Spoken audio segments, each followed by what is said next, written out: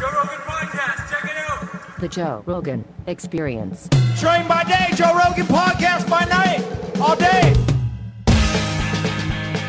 What's up? What's up, man? Good to see you, my brother. Great to be here. Thanks for having me. Thank you for bringing Bruce, and thanks for coming out last night. That was a good time. I had a great time, man. For everyone to, like, guys started realizing while you were there, your story. Like, the word started getting around the green room, and it was one of those things where, like, what? He just got out 3 weeks ago, wrongfully accused for 30 years, and here he is having a good time. It was a crazy experience to, like, be sharing the green room with you, because you could see everybody, like, you became like the celebrity of the green room. You know what I'm saying? Like, everybody wanted to hear the story, everybody wanted to talk to you, everybody was blown away by it, and by the grace that you displayed. Like, the fact that you could be wrongfully accused, spend 30 years of your young life in a cage, and then come out and just be this wonderful, fun guy, having a good time. Everyone's laughing, having conversations. It was beautiful. It was beautiful. Look, I'm standing next to him last night, worried most of the night because, we had got on a plane and that was his first time flying in over 30 years. There was a lot of stimulation, and,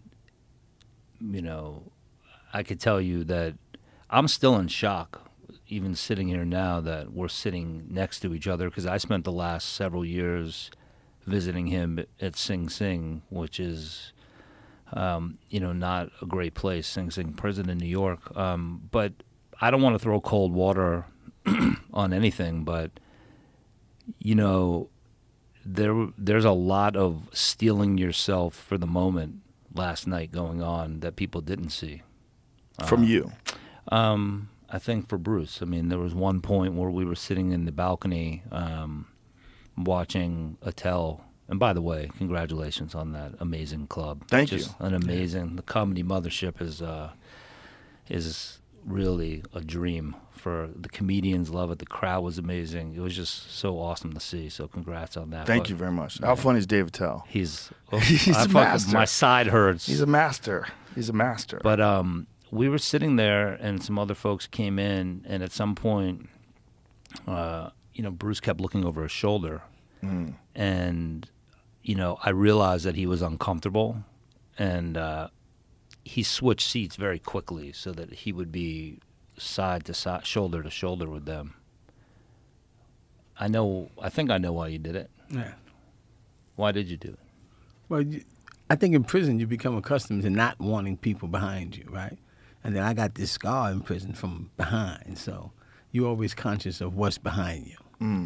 Of course. Yeah. No one goes through that experience unscathed, right? You come out with these idiosyncrasies or these quirks these defense mechanisms that you develop while you're incarcerated. You're in an abnormal environment for decades. It's gonna have an effect on you psychologically. How old were you when they put you in? I was 23, just turning 24. And tell us the whole story. What happened? Well, I was arrested back in 1994 for homicide. I think that everyone knew that I didn't do this case at all. Everyone knew I didn't commit the crime. I mean, I literally woke up that afternoon because my girlfriend wanted to change her niece's costume. And she also had a taste for chocolate cake. So just imagine waking up to change a costume for Halloween, a child's costume, and then disappearing for the next 29 years of your life, right?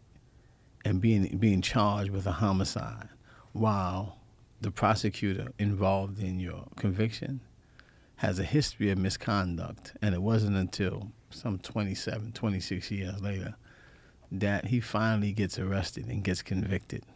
Former Queens prosecutor John Scarpa, he gets convicted for the very same misconduct that I've been telling them about, that he's been doing for decades.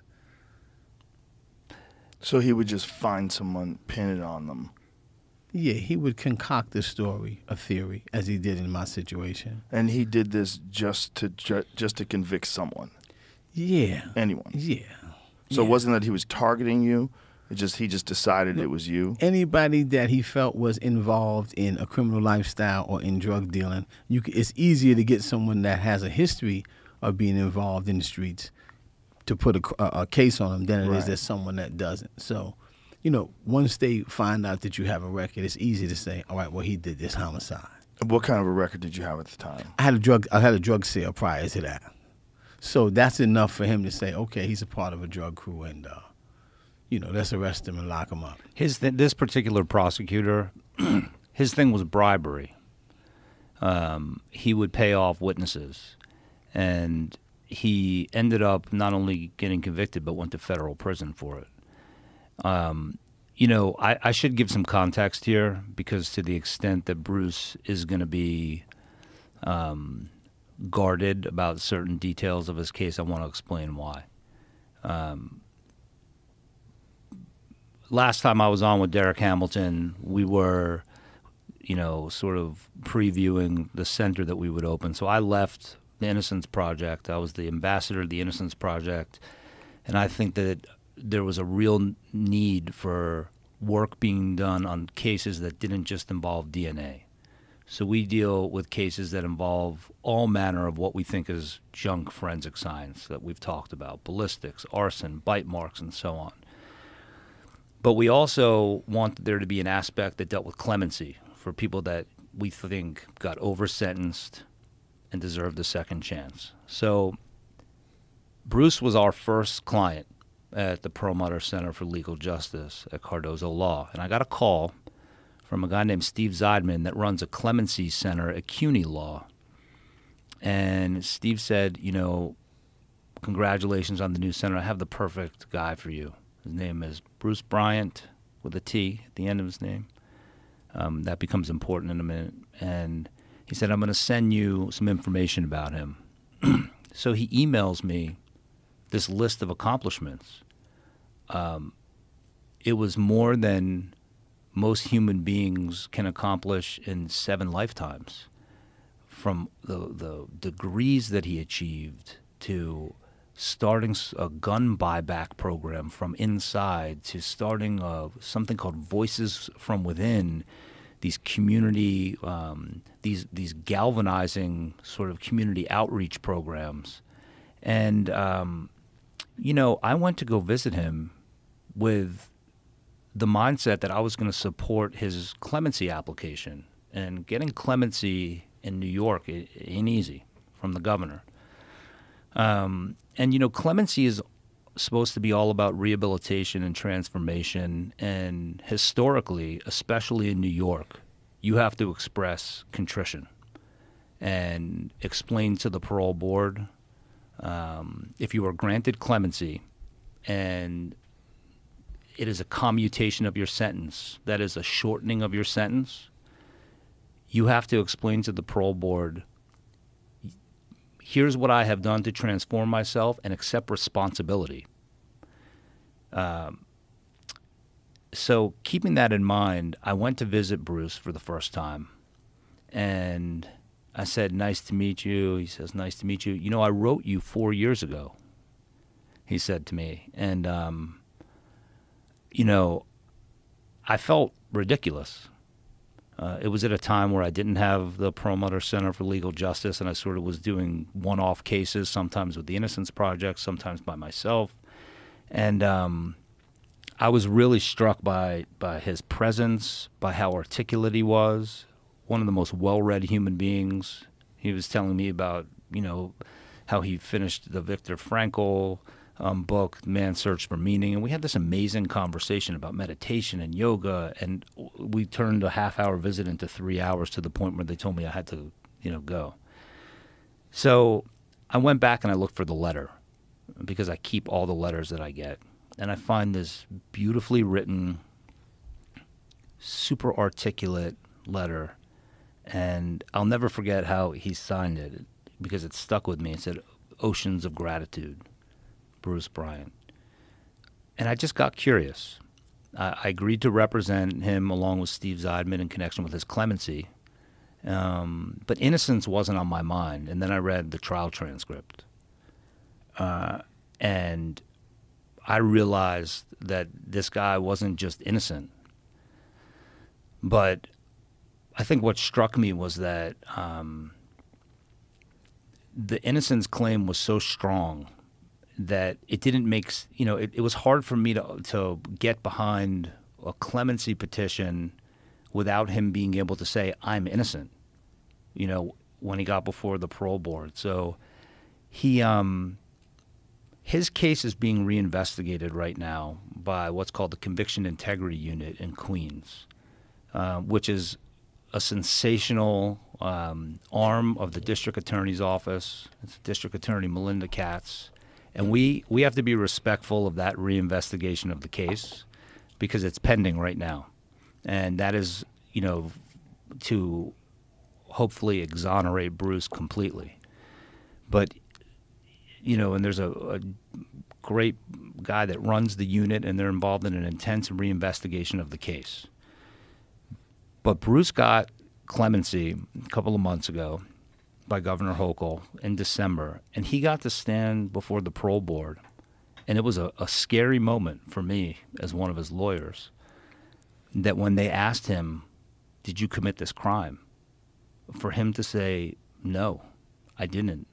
And to be granted clemency and to be then granted parole on an innocence claim is extraordinarily rare. So I think it spoke to both how powerful his innocence claims are and his accomplishments. There's only a few other people. One of them is Derek Hamilton that went before the parole board and said, I'm not going to, admit to something I didn't do just to get out of here. So I just wanted to give you that context because details of the case, specific details of the case are going to be difficult to discuss. And I think what's amazing about Bruce is what he has been able to accomplish from inside in the face of his innocence is mind-blowing. A lot of times when we're on the show, we get inquiries about how people can help and how do people overcome this. And I think why people are attracted to these stories of the wrongfully incarcerated, I had to search myself. It's because I like being around this kind of strength. I don't know how, people like him summon the strength to get through it.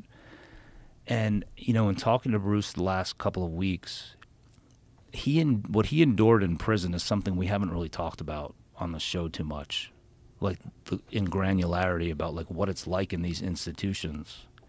And I was hoping we could talk about, among other things, some of that today, because he was in some of the worst penitentiaries in New York, from Attica to... I was in Clinton, Great Meadows, Sing Sing, all maximum securities. All maximum security prisons, way upstate in some towns that are essentially, a lot of racism is pervasive in those towns, and the prison is it's the only economic development in that town. So you got brother, cousins, aunts, and uncles working in the same prison. So you get into an incident with one officer, you got a problem with the entire system. And that's just how it is when you go deeper upstate. Borderline Canada, Clinton, Dannemora, and Great Meadows, and different prisons like that. So, and the economy of the area depends upon the prison, because there's really nothing there but snow during the wintertime and farming. So there's nothing else there. So the prison is the driving force behind the economy. So everyone's there, right? Siblings. So nepotism is, is prevalent in these prisons. And one of the things that you encounter is that, these prisons, it's not just cold in those areas. Prison is a cold environment, and it's up to you to create your own heat. It's a dark environment, and somehow you got to find that light, that light within yourself in order to travel, in order to, to do something with your life more meaningful. You know what I mean? And it's difficult. It's not easy. You watch guys, guys you talk to today, and, tomorrow they're swinging from the light. They're dead, right? Yesterday they were fine. The next morning you wake up, they've hung themselves. And these are the things that that you encounter day in and day out, and you still have to maintain a sense of humanity, right? You got to become. You could either do two things. You could become bitter, or you could become better. I chose the latter because one of the things I did early in my incarceration was make a conscious decision to not serve time, but to have time serve me. I made up my mind that if you were going to have me incarcerated for a crime I did not commit, then I was going to take this time and use that cell as if it was an office. I was going to use that school building as if it was a university.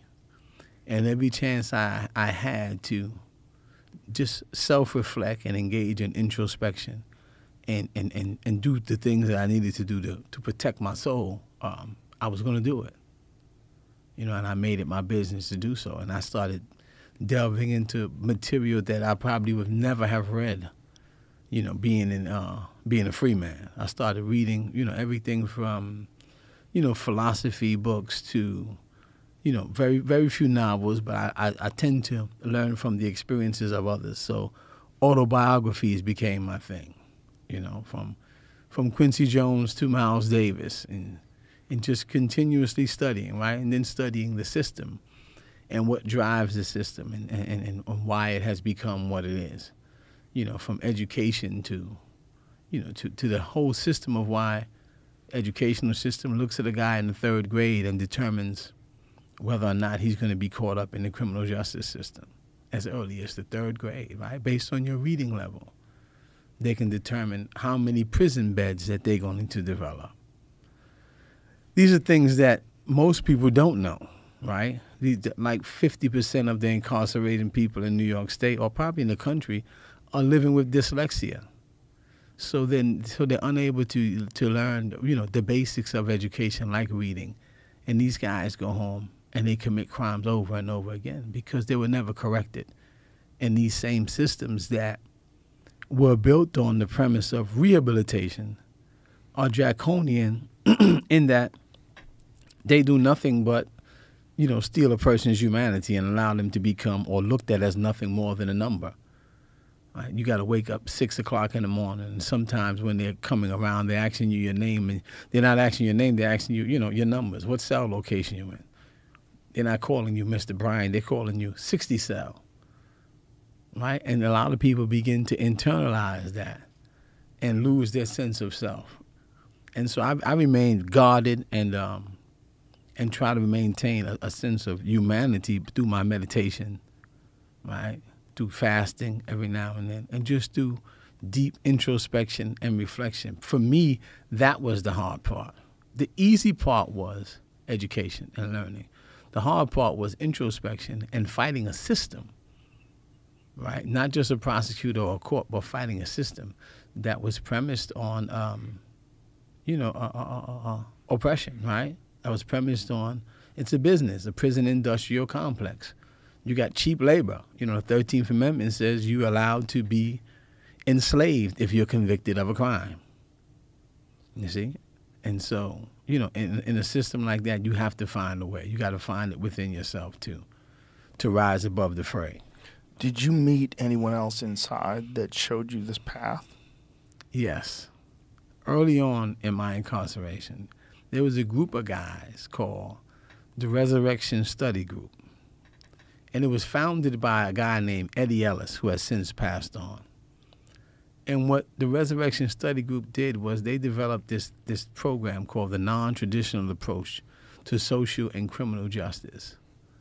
And it helped them understand why the vast majority of incarcerated people in New York State came from, at that time, they came from 7 basic neighborhoods, right?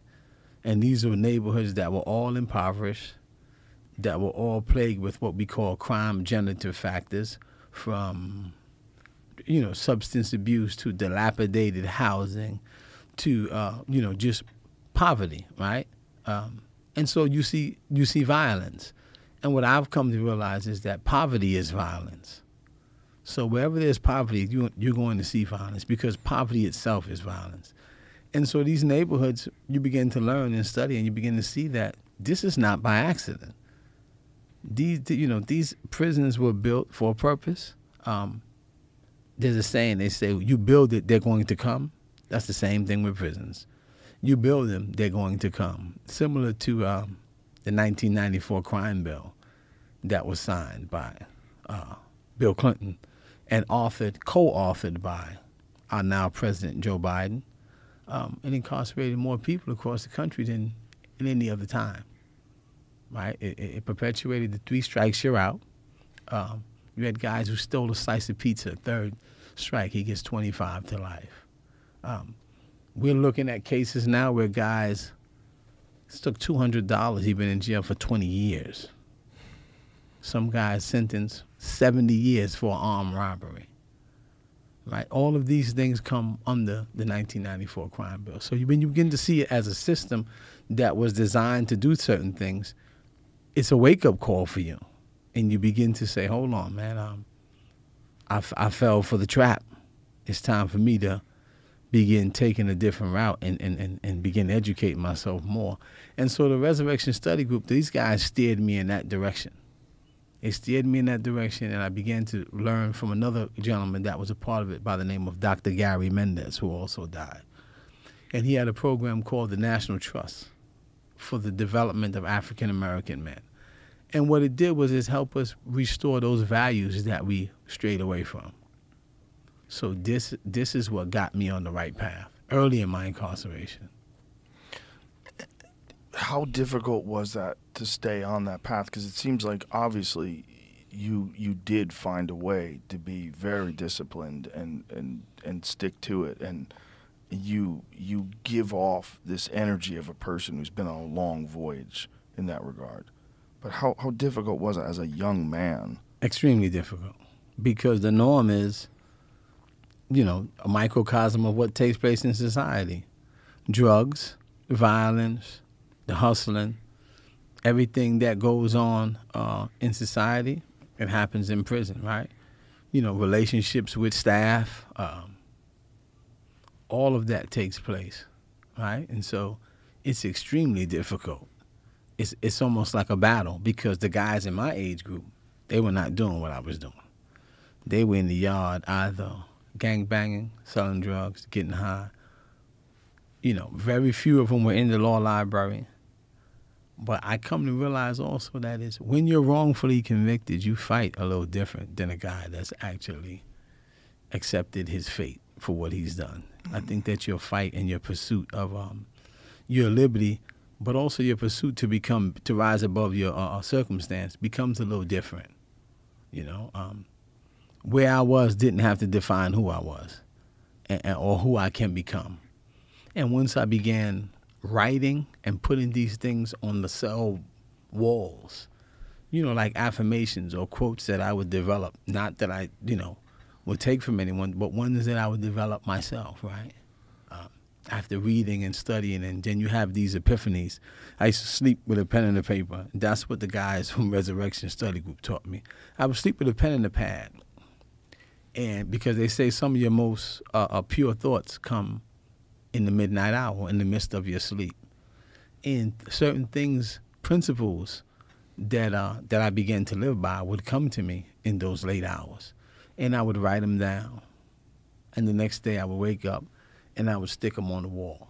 And I would begin to internalize these principles and these morals that I began to develop that reconnected me to, my own humanity, because prison strips you of so much of that, man. What was it like on day one of your release? What was that? Is it even possible to describe that feeling? It was the best feeling that a human being can feel. To see my mother, to see my loved ones, my siblings,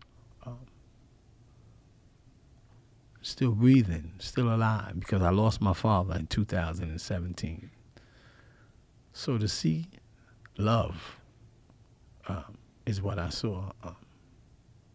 It's indescribable. It was beyond being elated, joy. It was just a deep, deep sense of bliss. It was almost like heaven, man. If there was such a thing as heaven on earth, there was heaven the day that I walked out of prison.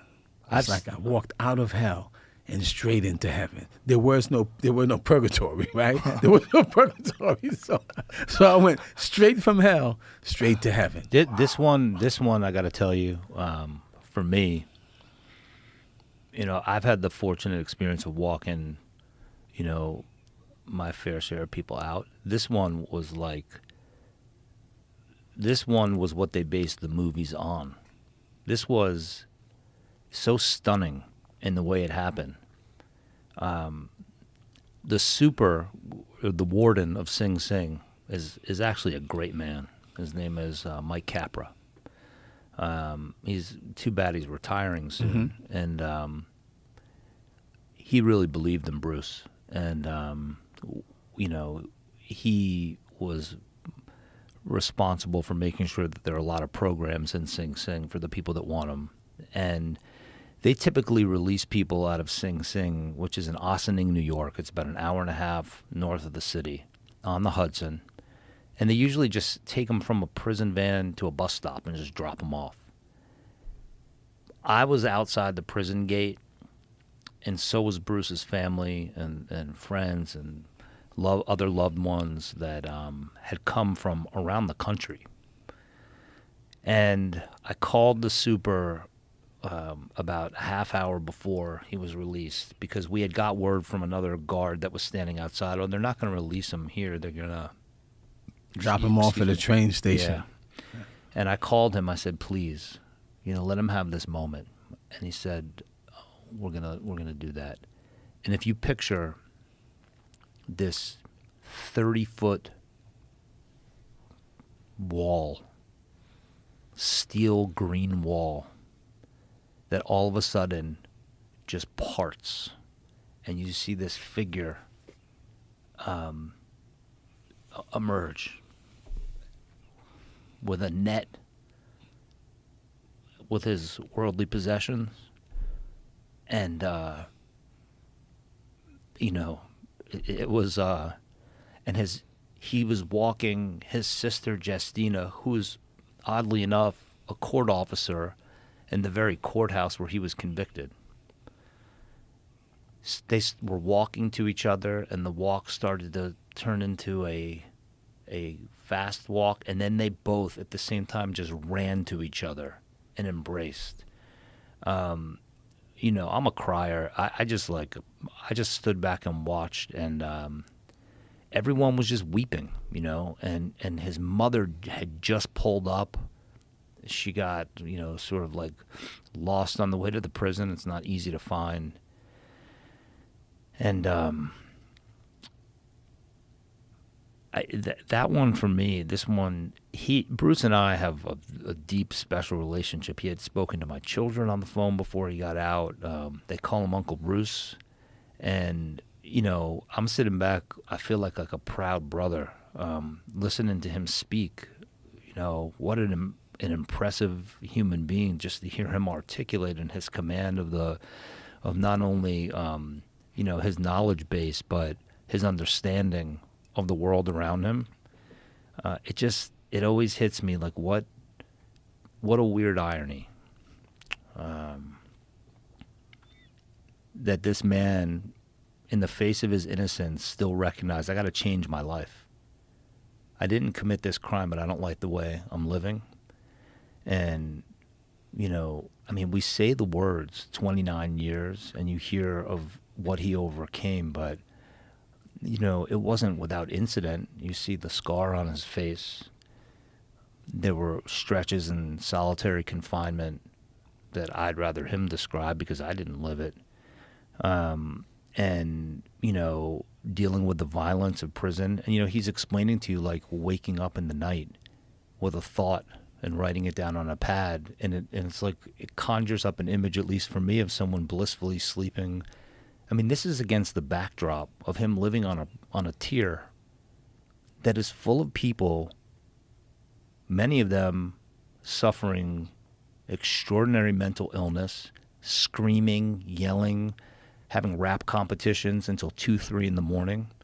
I mean, deafening noise on a cell block for those that have never been there. Yeah, 88 men, 88 cells on a gallery in Sing Sing. And you have 4 galleries right on top of each other. The longest tiers. So you can see a guy getting stabbed in 88 cells, and you may be in 10, and the guy is way down there getting stabbed. The guard is by the staircase, and this guy is screaming for dear life. No one hears him, but you know he's getting hit. And you know the prison culture. You got to fend for yourself. It's no, you know what happens in an environment like that. Guys keep quiet. Sometimes the guy gets shoved back in his cell. Either he's left to die, or he prays that an officer comes and finds him in there, laying in his blood, and he survives. I've watched guys that I were close to.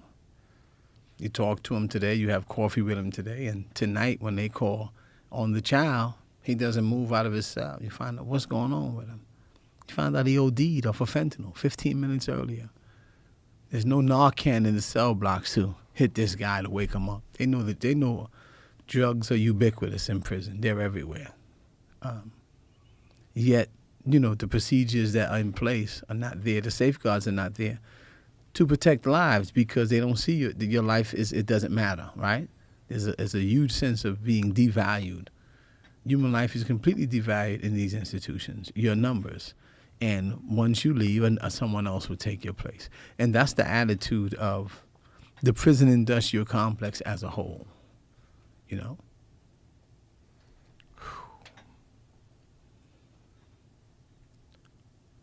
What's terrifying is there's been no talk to mitigate all the problems that lead to the prison industrial complex. No one's talking about getting rid of it. No one's talking about getting rid of private prisons. No one's talking about trying to figure out a way to, other than just policing, to do something about these communities that keep decade after decade being a place where no one has hope. And every politician says, it's either get tough on crime, yes, or light on crime, right? Yes, right. Right? So, but no one says, instead of getting tough on crime, why don't we get tough on the social conditions that produce crime? Yes. Because no one is born a criminal. These are conditions that people come out of that drive them, unless you're a nut, right? Unless you have some serious mental health issues and you're just like this, you're obsessed with children, little boys, like we talked about last night in the comedy club, or you're a pedophile or something and you need some serious mental health work. No one is talking about dealing with the crime generative factors that exist in poor communities across the country. When you look at in New York City, the Bronx is the poorest borough in New York City. Brownsville is the poorest community. Both of these places are, the crime is is high. Violence is high, right? Drug use is high. Because the social conditions are that bad, right? And the cycle continues. It's a cycle, because people are living in not just poverty, they're living in concentrated poverty, generational poverty. So one family grew up in the projects, their children wind up growing up in the projects, right? Unless someone comes and breaks that cycle. Unless there's serious intervention to break the cycle of incarceration or intergenerational incarceration, it continues to be perpetuated. And the problem seems to be that every politician is just concerned with getting elected. So they want to say whatever the people want to hear. And if the people want to hear get tough on crime, it's that. But you don't hear we need to eliminate all the areas of our country that are creating these issues. We have to fix that. They have to fix it. It has to be a concentrated effort. It has to be. I've always said, you want to make America great, have less losers. How do you have less losers? You have more people with opportunity. You figure out where people don't have opportunity, you provide opportunity, and you pour all the money into that. We obviously have billions of dollars to provide to Ukraine. There's always something. Right. There's always something that they come up with where they need trillions of dollars for this and billions of dollars for that, and green energy and this and that. There's no better use of resources than making better human beings, giving human beings opportunity. And maybe it's time to stop relying on the government for it, because politicians, it's almost like when I think of a politician now, in the context of helping solve these problems, it's almost like, you know, wouldn't it be nice for me to be able to fly? Yeah, that'd be nice, but it's not going to happen. Right. You know, so what we're trying to do at the Perlmutter Center for Legal Justice is to get the word out to even the private sector. If we can create self-driving cars and artificial intelligence and send people into space, this is a solvable problem. I mean, one of the things that has been, I mean, I don't know why I needed this as like some epiphany, because I've been doing this work for close to 20 years. But lately, I have been struck by the cases that we're working on in a way that I haven't before. And if you ever want to see like the true, it's the best way to articulate this, how fucked up this country is in terms of racial disparity and the mistreatment of minorities in this country, go visit a prison. Sing Sing has a program where we'll talk about it, where they take people from the community in and say, here's what is going on here. I have routinely sat across a table like this in a small room, in the legal visiting room at Sing Sing. Let's just take Sing Sing for example. We recently, one of our new clients was sentenced to 70 years. 70 years for a first offense in which the extent of the victim's injuries were 4 stitches. This man, Sheldon Johnson, served 26 years. 26 years. And I took a look at this case and I said, how is this possible? A few weeks later, I'm visiting with a man who's serving 25 to life for the alleged robbery of $200, in which the alleged victim has a condition where one eye is shut and the other eye had multiple surgeries that were never disclosed to the defense. You know, and This is an eyewitness account. yes, there's no evidence, And he's the only eyewitness. and he's the only. He only has one eye. No pun He intended. doesn't even have a good one. And his That's and insane. he could not identify the person, And that wasn't disclosed. And then not the extent of his eye issues. You couldn't hide the fact that one eye was closed. But the point I'm trying to make is that it is extraordinarily rare for me to be hearing these stories, and the person sitting across the table from me is a white person. It's always a black man or a Latin man, and it begs the question, well, you know, what do we think? African Americans are have a higher propensity to commit crime? That's not it. It's exactly what Bruce is talking about. And what I hope to do is to continue to get the word out, because we so often have people writing us, calling us, sending us emails, DMs on Instagram. How can I help? Right? And one of the ways that you can help is getting involved in communities that are poor, whether it's volunteering at a community center in areas like Brownsville, whether it's donating funds to community-based organizations, whether it's corresponding with someone, and it's just getting the word out in a way. And if you're going to be a politician for the young generation, you know, you have to actually not look at what the public wants to hear or what you think the public wants to hear. It's okay to run and lose, as long as it becomes, you know, a way to propel a message in a certain direction. What people try to do, their idea is to run with, they have these ulterior ideas that they don't divulge, run and then try to implement them. This is the idealistic utopian view of a president. Here's the problem with that. I think when you get into office, they sit you the fuck down and they explain how everything really works. And I think it's very terrifying. And I think we're probably at a brink of conflict all over the world, and there's all sorts of problems they're constantly dealing with, and they don't want to hear jack shit about what you want to do for communities. They want to know how much money can we get for these military-industrial complex corporations that have been sponsoring your campaign, that have been helping get things across on whether it's social media or mainstream media, whatever narratives you want pushed, whatever the pharmaceutical drug companies want pushed. All of this is very clear. This is not conspiracy theory anymore.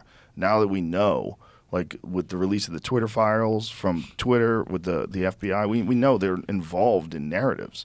We know they're involved in doing these things. We know they're involved in putting agent provocateurs into all these organizations, like that Governor Whitmer lady who got the kidnapping plot to get her 14 people, 12 of them were FBI informants. I mean, that's just fucking insane. Yes. So all this stuff exists. This is not conspiracy theory anymore.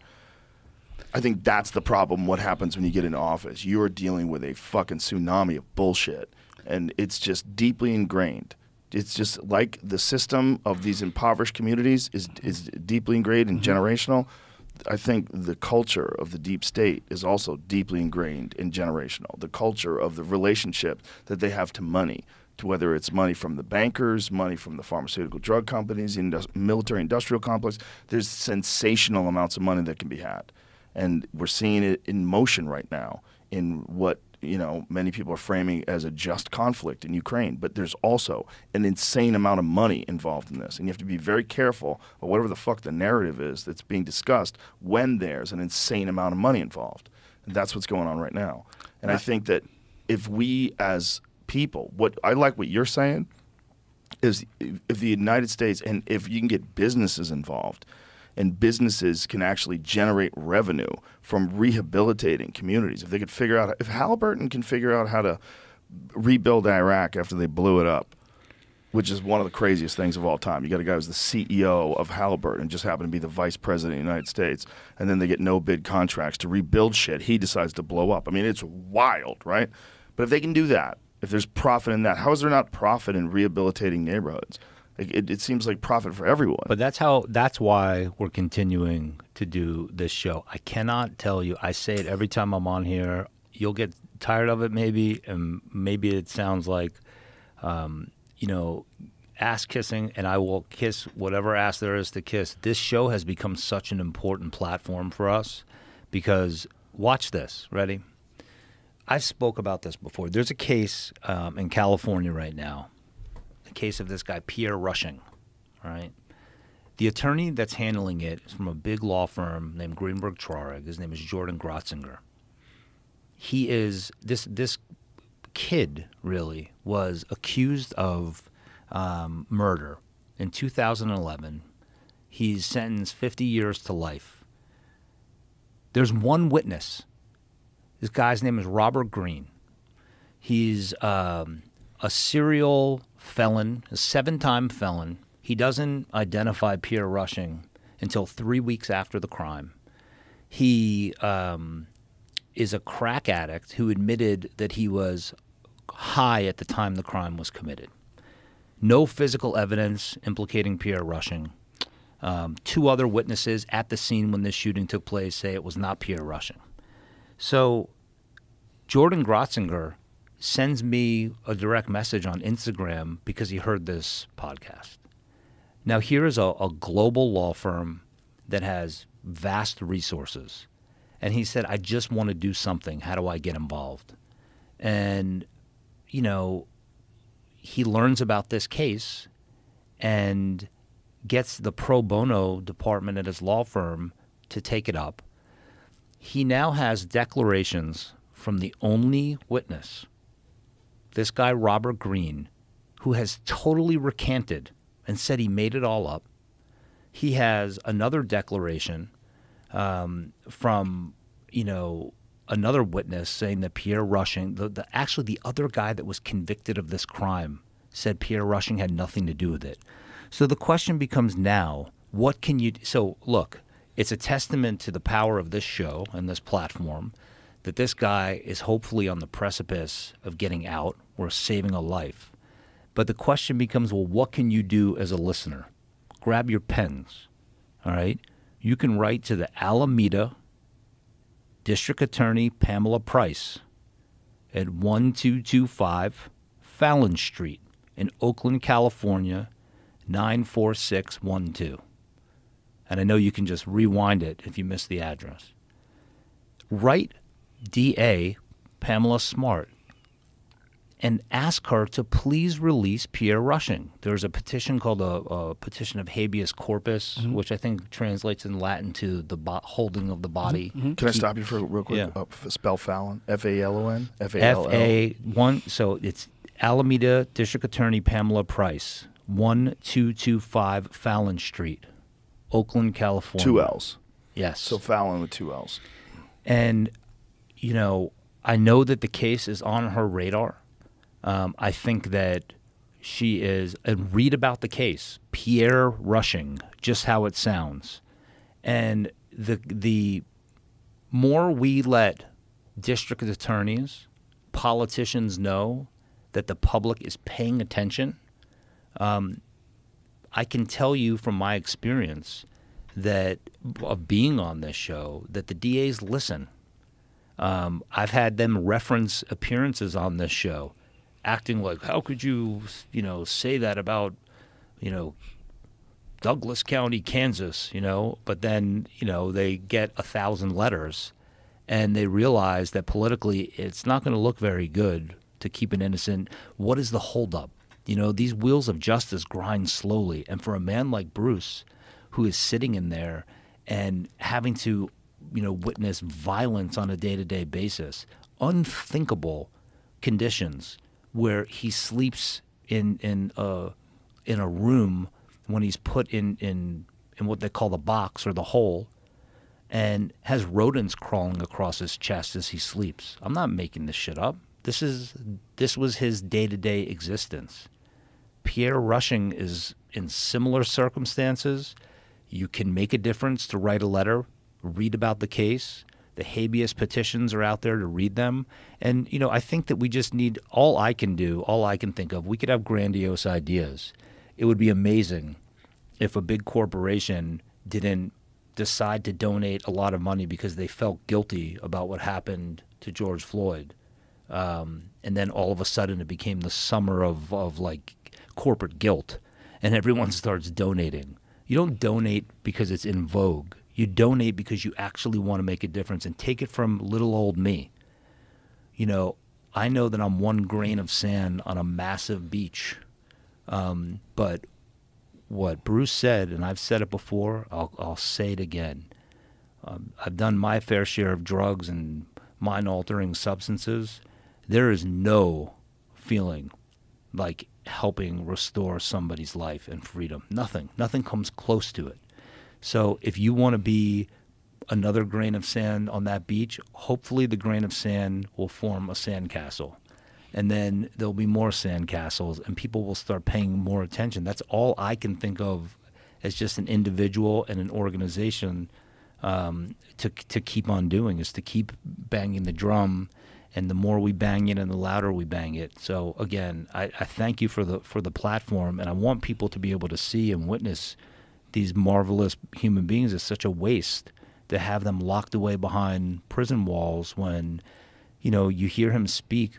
Bruce just accepted a position with the Perlmutter Center for Legal Justice. He's going to be a criminal justice reform advocate and a student mentor, not because I feel bad for him, not because I think, because he's earned it. Listen to him speak and listen to his command of the issues.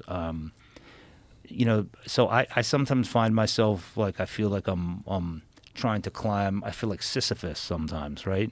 And the boulder keeps rolling back on me. Back on you. Yeah. And then I get you get a little taste of what that's like to help, stand next to him last night and watch him watch a comedy show. And then we were walking down the street and just hear him inhale a breath of fresh air. Or this morning, before we came here, he saw the pool at the hotel and teared up. And he said, I'm going in. And I heard this with childlike wonder, the splash. And I went over and he had both arms in the air. He said, take a picture of me. I still got it. And I fucking blanked, and I thought to myself, this must be the first time he swam in over 30 years, and it was just to be able to watch that and to be even a small part of it. It's just like makes you feel like getting up the next day and with a smile on your face, with the will to want to do it again and help someone else. I want to touch on something that Joe said. I think investing, what people don't realize is the huge talent pool that exists behind prison walls. These guys can help drive the economy outside of just being incarcerated. If you spend $80 billion a year on incarceration across the country, these guys, you got artists, you got guys that make anything in here, man, out of just anything. I've seen guys make statues like this from paper towels and soap.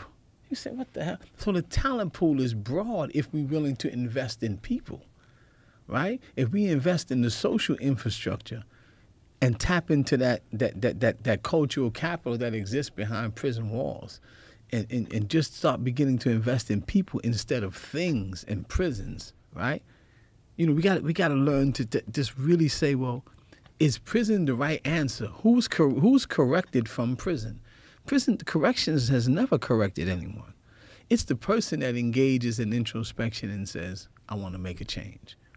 But even when you look at the investments that they make in law enforcement, if law enforcement were the answer to crime, we'd be the safest place on the planet Earth. America would be the safest place on the planet Earth because we got more cops than anywhere else, right? So we give so much overtime and we give our money to the police officers, and they're important, right? But they don't solve crime. They don't prevent crime. It's just that simple. They just don't, right? When you invest in people and you provide them with opportunities to create better lives for themselves and to allow a hand up so they can pick their families up out of poverty, that's the change. That's the difference. I mean, incarceration will go down exponentially if people begin to feel like they were important, to feel valued because someone's invested in them. This is where it gets dangerous, because the prison industrial complex is a business, and the business protects itself. There's been prison guard unions that have lobbied to keep marijuana illegal in states because they want work, which is one of the most evil things you could ever consider, that you're using human beings as batteries so you can generate money, keeping them in a cement box, that you essentially using them as batteries to generate money. The whole thing, it's fascinating that you brought that up. I read about that recently. Yeah. And I thought that I misread it. I did not understand the connection at first. It kind of went over my head that a union would fight to keep marijuana illegal, until I started to say, well, wait a second, you're just missing the obvious conclusion here. One of the obvious conclusions is, the leading cause of contraband in prisons aren't like family members stuffing things down their pants and coming through. It's guards. It's prison guards. Of course. And, I just think that, I guess where I get frustrated when you said this is where it gets tricky. Where it gets tricky for me and where I get frustrated and feel like overwhelmed, I'm listening to the two of you speak and thinking to myself, you both get it, right? The question becomes to me, well, how do we make it happen? So how do you rebuild a community like Brownsville, Brooklyn, right?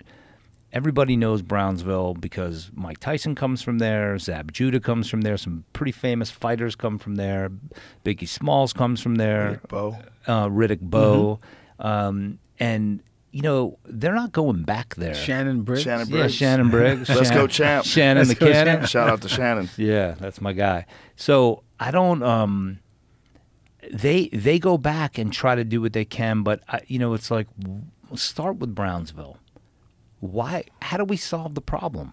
Is it us trying to convince the owner of a sports team, a billionaire, a philanthropist, someone to go here's a plan. Let's go to the mayor, Eric Adams, and proposed this community center. I mean, I just don't know what, and this is like not, this might be out of ignorance for me because I can only take on what I can take on. I'm sure there's some people out there trying to get this done. But I think the more influential voices we can get behind an idea, let's try this experiment in one community. I'm at a loss for, I know what I know how to do. I know how to see a case and know that someone's innocent and fight for it. I feel like I know the right levers to pull to get that done. It gets way more difficult and intimidating to me trying to figure out, well, how do we solve this bigger social problem? But I think it starts with shows like this. It gets the guys conversation out. From different walks of life, coming together and really talking about real issues. So, it's really an honor to be here with you, Joe. It's an honor to be in your comedy club last night, and it's definitely an honor to be here. It's an honor to be here with you, too. And I really, really appreciate it, man. And this gets the conversation out there, right? And hopefully people will hear the conversation and people will begin to galvanize and say, well, what can we do? At least the thought is out there now. The thought is out there. And we've put it out there many times now, and I feel very blessed to be your friend, and I feel very fortunate that you have you've come on here and trusted this platform with all these stories, because it changed the way I thought of our system, our legal justice system. I have a completely different opinion after having conversations with you. And it's not just me. It's everybody who listened to these conversations. So you're talking about millions and millions and millions of people have heard these conversations now. It's a crazy number. And we've done a lot of them now. And we keep doing them. And as we keep doing them, it gets out more and more and more. And slowly but surely, something's going to happen. It's going to have to. If we value humanity, if we really value our community, which is what our country's supposed to be. It's supposed to be a united group of human beings. That's right. It's supposed to be a big community. And we can isolate it into neighborhoods. We can isolate it into cities. But reality, we're supposed to be all on the same team. If we're all on the same team, if you care about these people, how is it possible that you can continue to ignore it decade after decade? And it's going to take a lot of work. This is not going to be a thing that you're going to fix because you have grown people that have been indoctrinated into these horrific ways, and these people have to somehow or another have hope to change, which is a big thing for people. It's hard for people to lose weight. It really is. Just stop eating food is hard to do. That's all you have to do is not do something that you shouldn't be doing, and it's hard. To change your whole life, if you've been involved in gangbanging and drug dealing because you had no other options and you had no other role models and you had no other examples anywhere around you of people that had hope, and you felt like, well, the rest of the world is different and what we got here sucks, and that's just the way it is, and I'm just going to be a part of it. And that's how human beings do. We imitate our atmosphere, whether it's positive or negative. We're a part of a tribe, and this tribe should be expanded. It should be expanded to the whole fucking world. But at the very least, we have to be an example here in America. We have a possibility, because of these kind of conversations, because of this narrative, we have a possibility to change, particularly the way young people look at it. This idea that people that live 4 blocks away are different than people who live right next door is nuts. We're all just humans. And if there is a community that's fucked, it's better for everyone if we chip in and do whatever the fuck it takes to re-engineer that. And it's going to take a long time. There's an old saying from gambling in pool. They would say, you got to get better the same way you got sick. Meaning, if you're gambling, say if I got you stuck like $10,000, you're like, okay, all or nothing. Like, fuck you. Fuck you, double or nothing. Fuck you, we play for $1,000. So then I win 11,000, and then another 1,000. Now I win 12,000. You can't just win one and get it all back. You got to get better the same way you got sick. Mm-hmm. It's a long road. It's a process. Hey, listen, that's you made me feel better, both of you. So, look, there's no, there's no magic bullet. Yeah, there's no magic bullet, and nor is there any one size fits all. No, and look, I told Bruce last night, it's an odd thing to get recognized for, but a bartender said to me, "Hey, aren't you that guy that helps get people out of jail?" And I was like, "Man, that felt so good, right?" I don't know where, if he saw me on 2020, most definitely it was probably on this podcast, or, like I was pulling into the Aria in Vegas. And, the valet guy goes, hey, aren't you, I've seen you before. You help innocent people get out of jail. I saw you on Rogan. I get that a lot.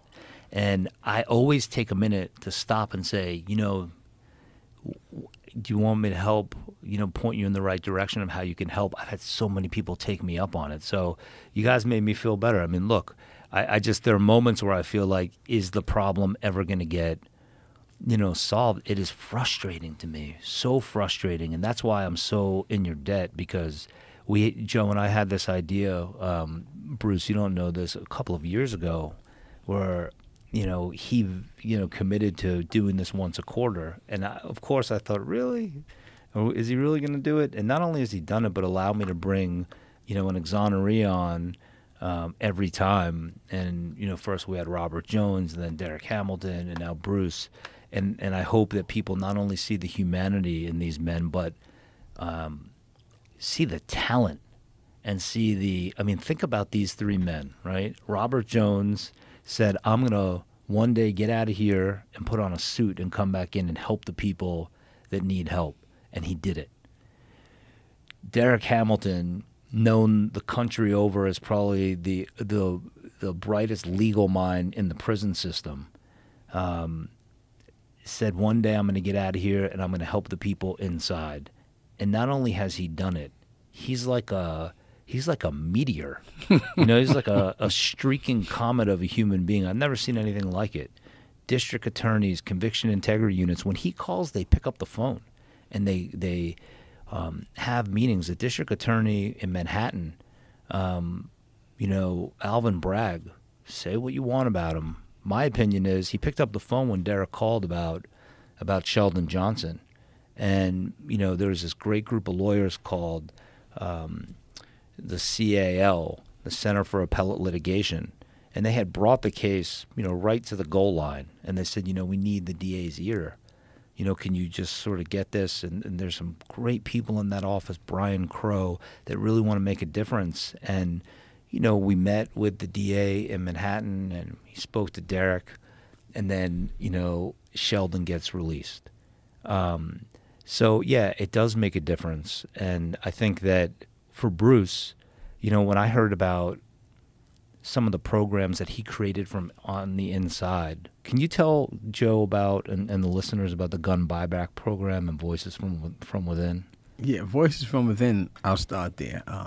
There's a group of men that founded it prior to me coming into Sing Sing. Lawrence Bartley, John Adrian Velasquez, they started this program. And it was a progressive program that was designed to, they wanted to redefine what it means to pay a debt to society. And they've been doing just that. So they began doing this progressive work inside and created this event called Choices, which is choosing healthy options and confronting every situation. And what they do with these Choices events is they bring in children whose parents are incarcerated and then begin, having what they call playback theater, which is they'll have a young person talk about a dilemma in their life. And then they'll have two of the guys incarcerated actually play it out. So the person can actually visualize what it is that they went through and see the opportunities to make better choices. So that's one of them. But also the Civic Duty Initiative we founded in Sullivan, myself and a guy named Joseph Robinson and Stanley Bellamy, who was also just granted clemency. He had 62 years. He did 37. What we did, we began, finding these poor, impoverished communities, and whether they've been upstate or in the inner cities, and decided that what we're going to do is we're going to do book drives. We're going to raise money in prison through these prison organizations to buy backpacks and school supplies for children of incarcerated parents. And we did just that. We gave thousands of books away. We raised tons of money to contribute to a gun buyback, hopefully, but through a church in Albany with a reverend by the name of Charles Muller, who had a program. Albany was being ravished by violence, and his program had run out of money. And so I reached out to him, and we collaborated in Sullivan, Correctional Facility, and decided that we're going to pull our resources and see how we can come together. We also had to bring in some young guys so that we can talk to about youth violence. And this continues to go on, right? The Youth Assistance Program, YAP, that they have both in Sing Sing and in a few other prisons in New York State. I was on the YAP team in Sing Sing where they bring in 30 at-risk youth. In my group, I had some young kids that were from El Salvador who were dealing with, MS-13s. And I had one young guy and one young girl tell me that they had to leave El Salvador because where they lived, their friends were all in gangs, and what they did was they would play soccer with the heads of the rival gangs. And I had that had made me cringe. I had never heard anything like that until this. And these kids were like 18, 19. And I literally leave the country because their family was like, if they stay there, they have to be in a gang. I mean, these kids said that their friends would literally play soccer with the heads, the decapitated heads of rival gangs. So these are some of the kids that we've been able to reach and talk to through the YAP program. It's never enough because sometimes they bring in kids that'll never be at risk. Sometimes they bring in kids from high-end society that have no business coming in there. They're going to be successful, right? So, sometimes we have a little issue with that. But the other program is Children of Promise, NYC, where I've been working with them for the past decade. Can I stop you there? Yes. Why are they bringing children from privileged society? It makes absolutely no sense. I think that, for me, if you want my personal opinion, I think that they bring them in to show them what they can do and what they can control, right? You can possibly one day be in control of a prison or a corporation because you bring in these kids from high society that they're literally never going to come. They're never going to see the inside of a jail cell. So they're bringing them in so they get the inner workings of prison so they can enter into the prison industrial complex?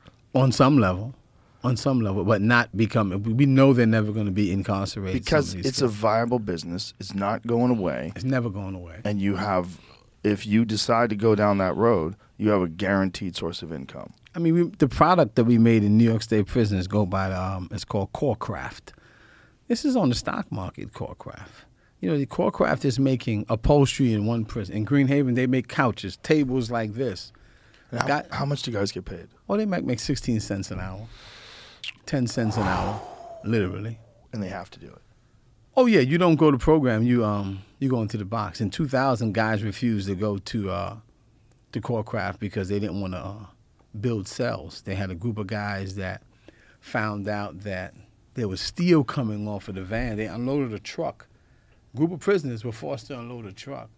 And they realized what they were unloading were bars and doors. And they said, hold on, man, they opening up a shop where we have to build cells.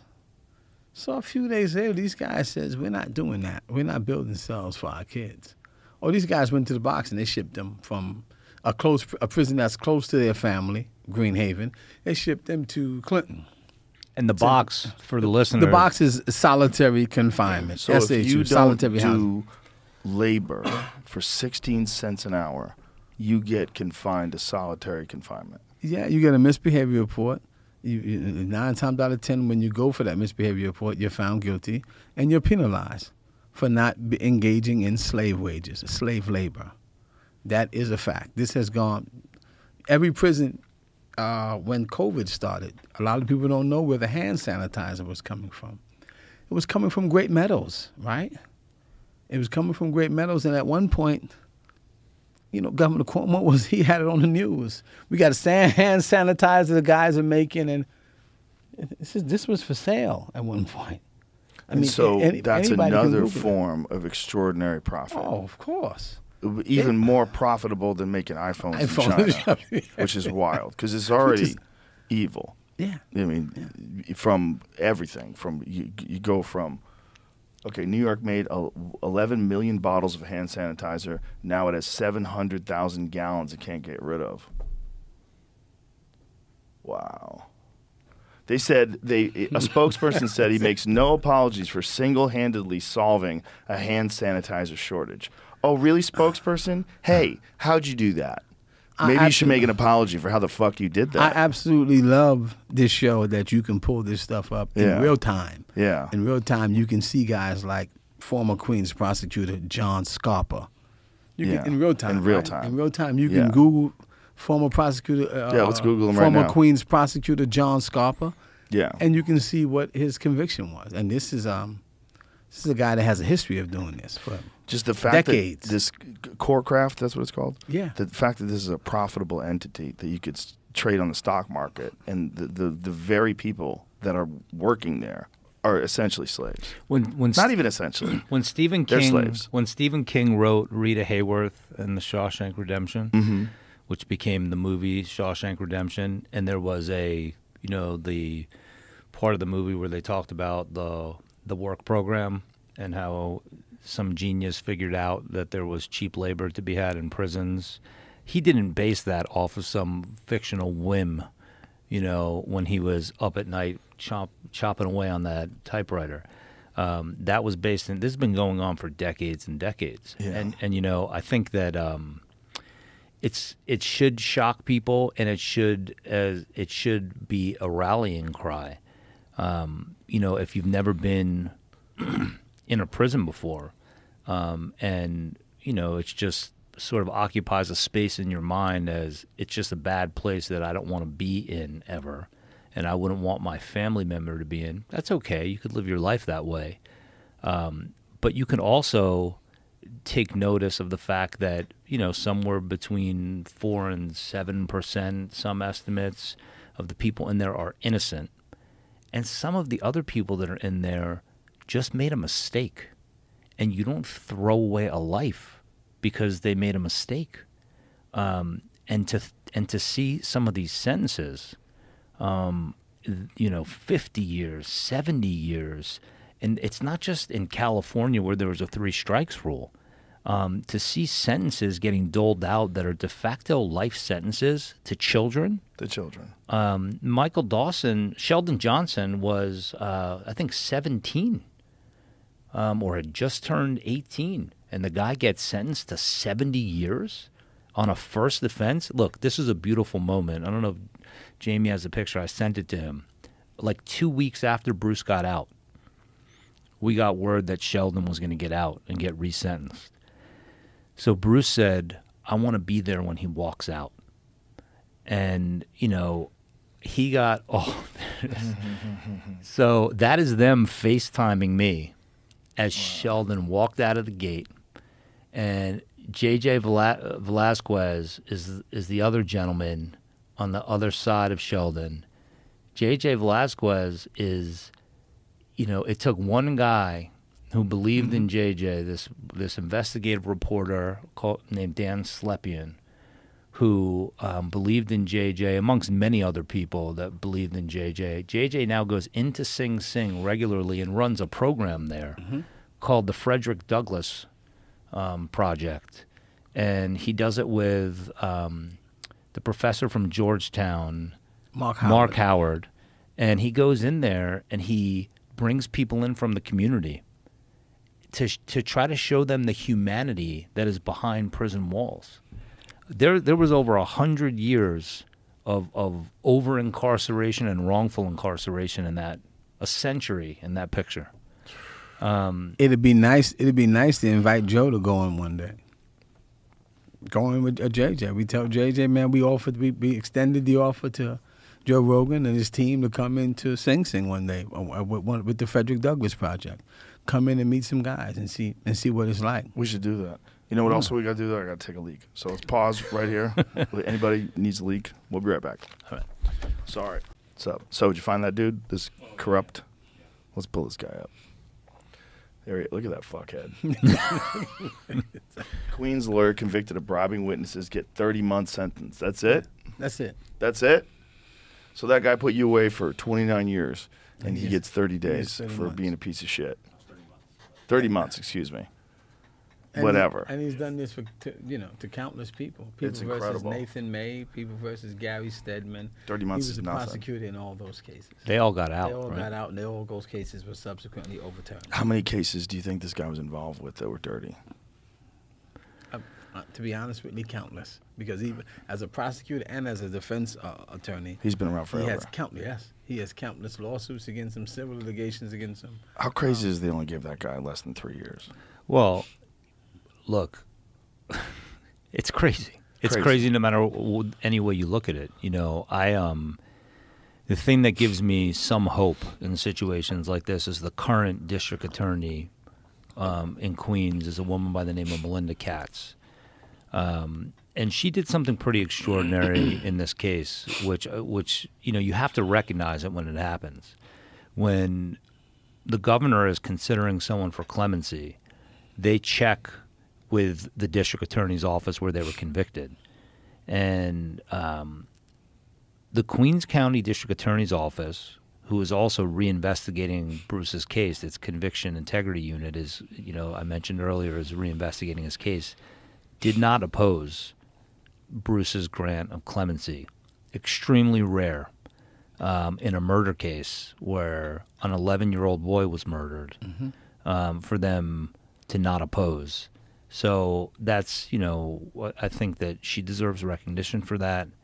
Her office deserves recognition for that. And what we can hope is that we keep on making believers out of them by presenting cases like Bruce's.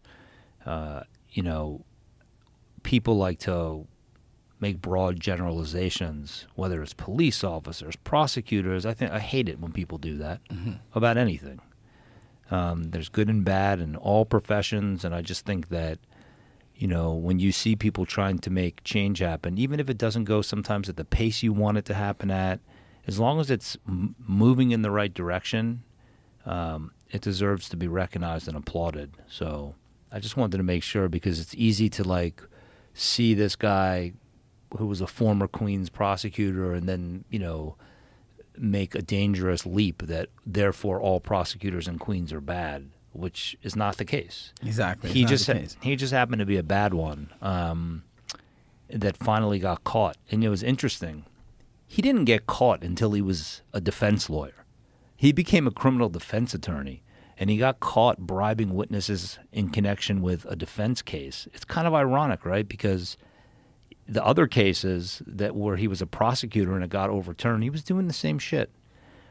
He didn't just come down with like you come down with a cold, like a case of the bribes one day, you know? He wasn't like, oh, this sounds like a good fucking idea. This is learned behavior. This is the way he learned to work the system, in my humble opinion. And you think there's others like that? I mean, this goes back absolutely. to the 80s. Absolutely. Yeah. Absolutely. There's It's others just- like that. I mean, it happened in New York with the so-called mob cops, right? Oh, yeah. Scarcella and... Or how about that guy in Pennsylvania that was sending foster kids to jail? Oh, you're talking about the Kids for Cash with the Yes. private prisons. Yes. Until the young kid killed himself. Yes. He was a young up-and-coming wrestler. And he was sent to jail for I think, pushing his stepfather and cutting school. So they sent him to juvenile.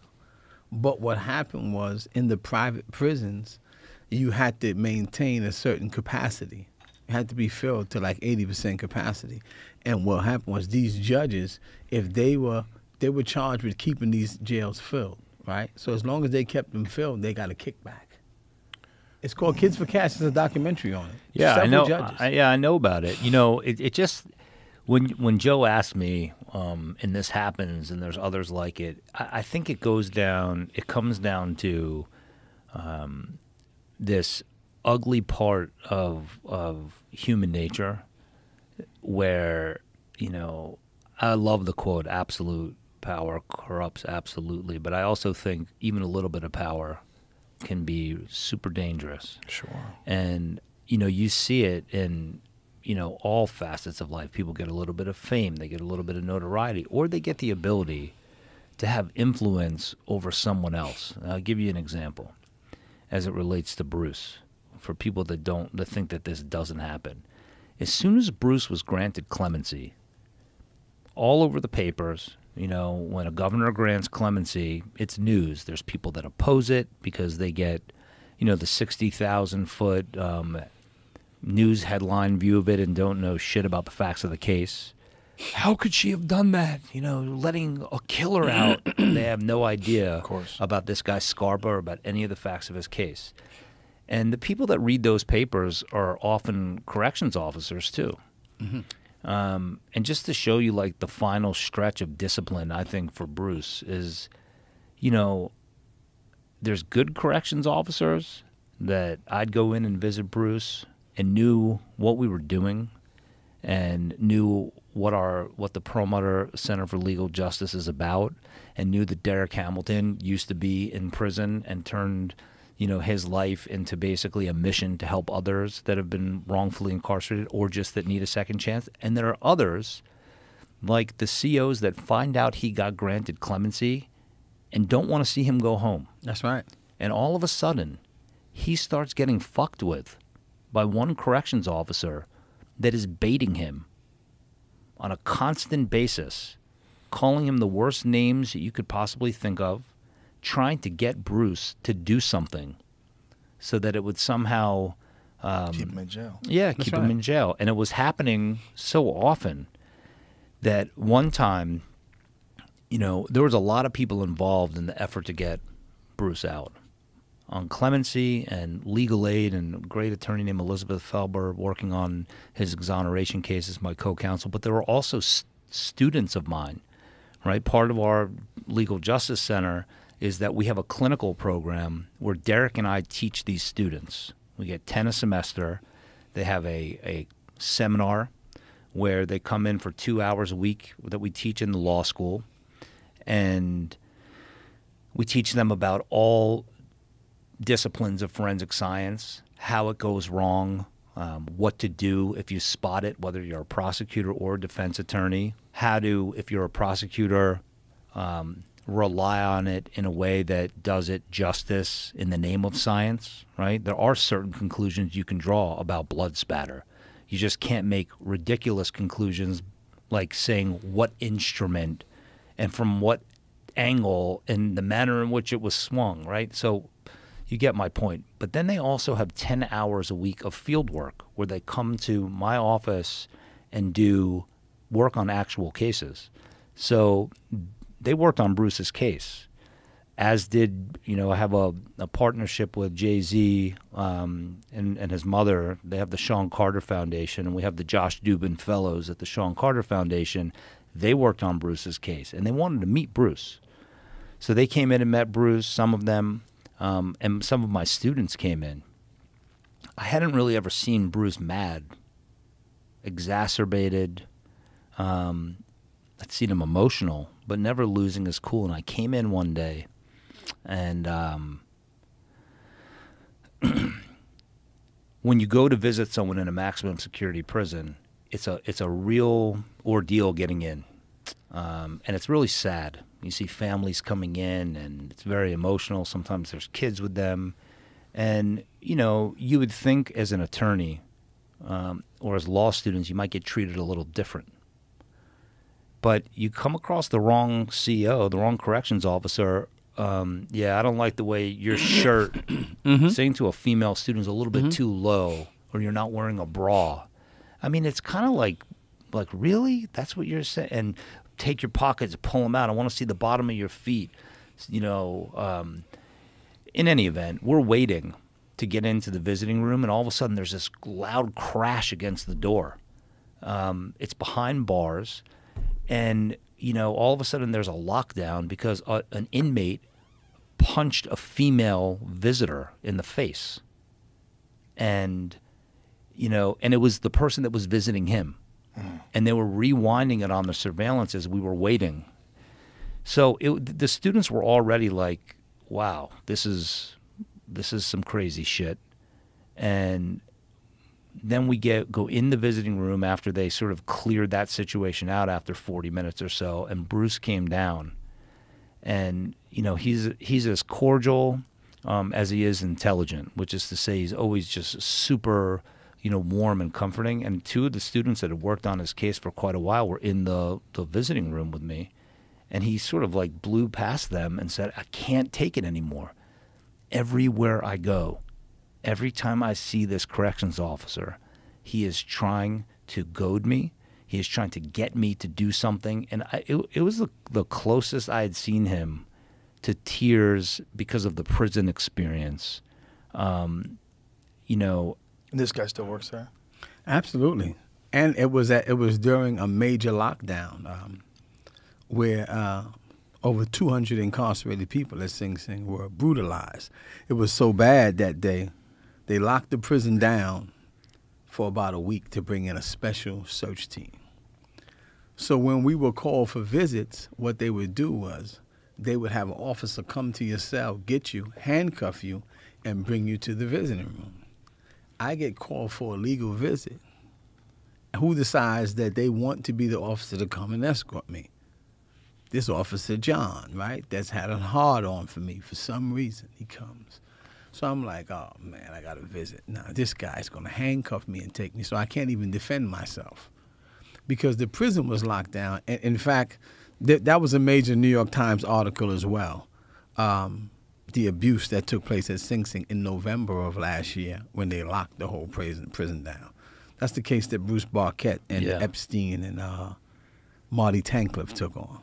Big article. They came into the prison, shut it down, and began picking certain guys out, cracking ribs, cracking heads open, just abusing guys. So here this guy comes to get me. I had no idea it was you that was on the visit.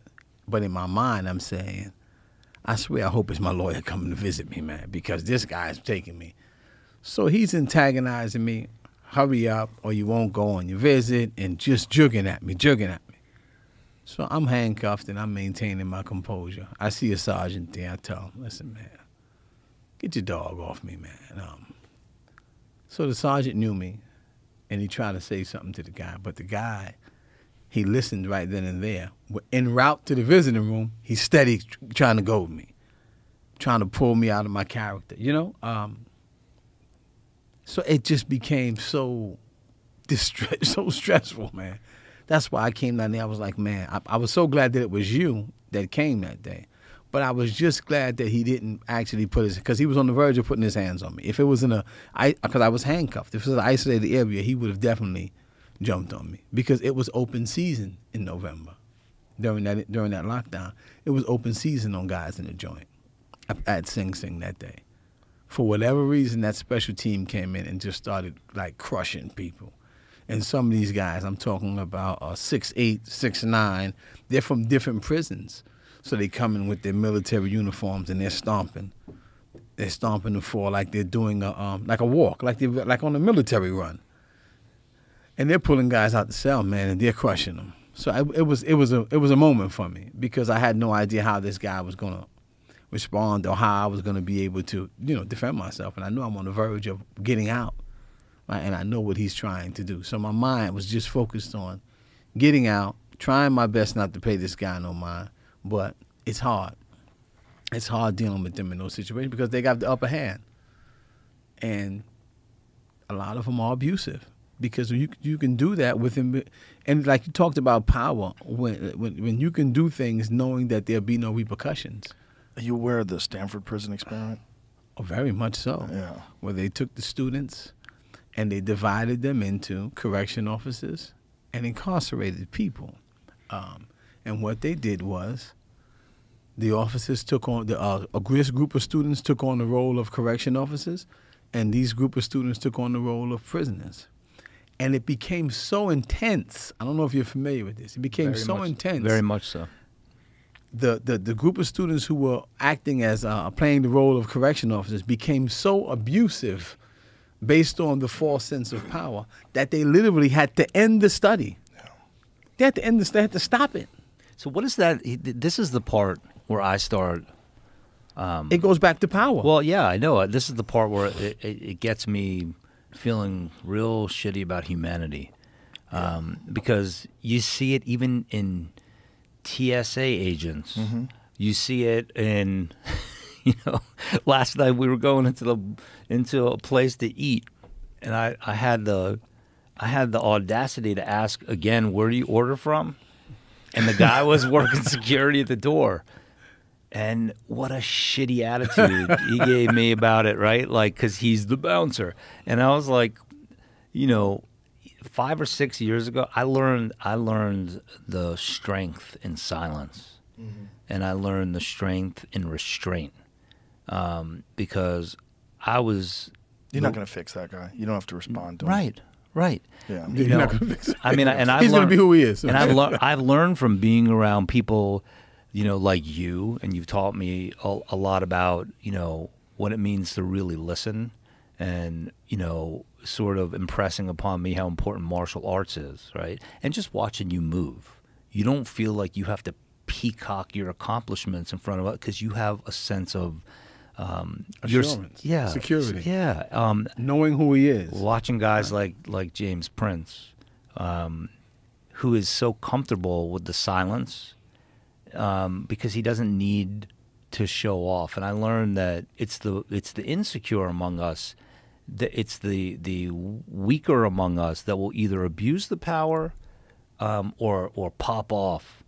And the more I exercise that restraint and resist the urge to say something back, the more gratified I feel afterwards. But what bothers me about this power thing, that's fine. I could exercise restraint.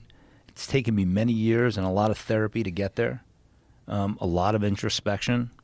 But what does that say about humanity when you have a bunch of kids that are at an Ivy League school, Stanford or an Ivy League school, I think it is. Mm-hmm. And they're in it, they know they're in an experiment, and they're given that taste, and then they abuse it. And I see it at the airport with TSA agents. I see it, if you make a kid a safety patrol in an elementary school. It just seems to be something that has to be guarded and approached a lot more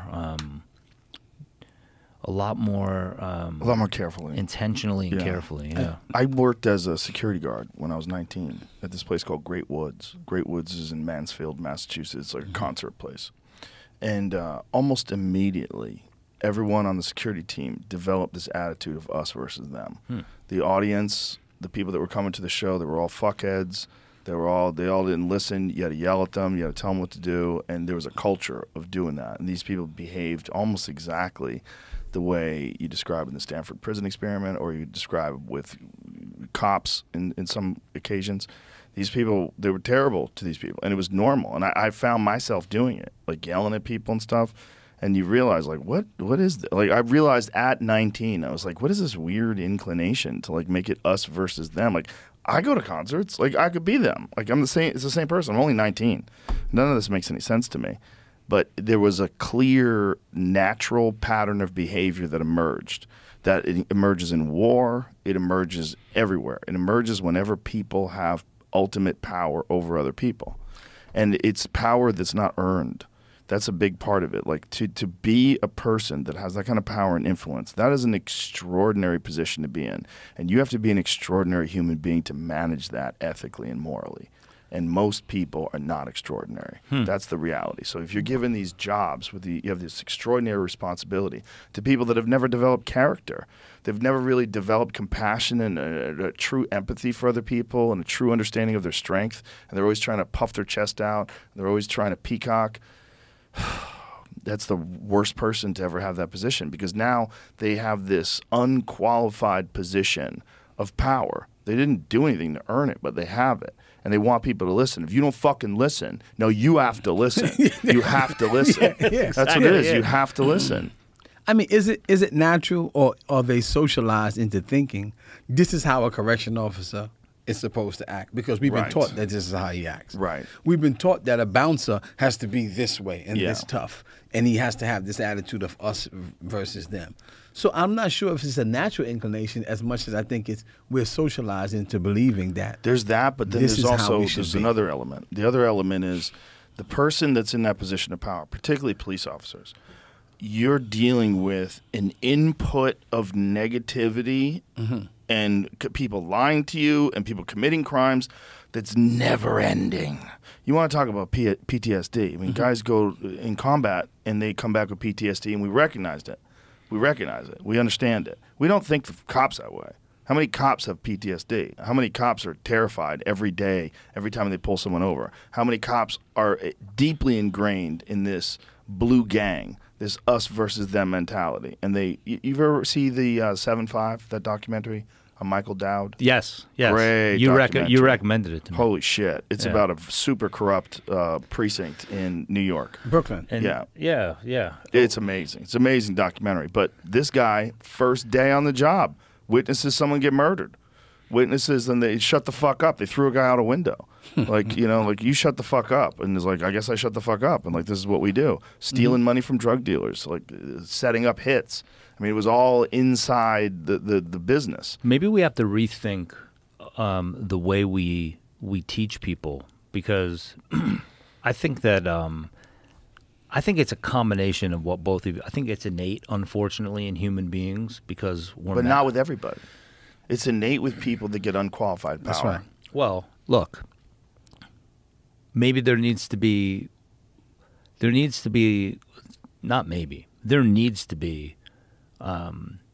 better training of law enforcement, For sure. because they need to be, desensitized or sensitized.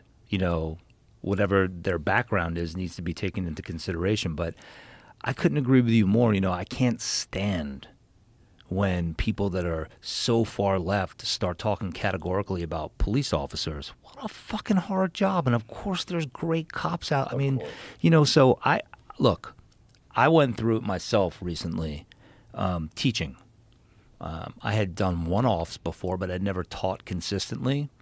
And I'm looking at these young future lawyers, and they look up to you just because you're the professor.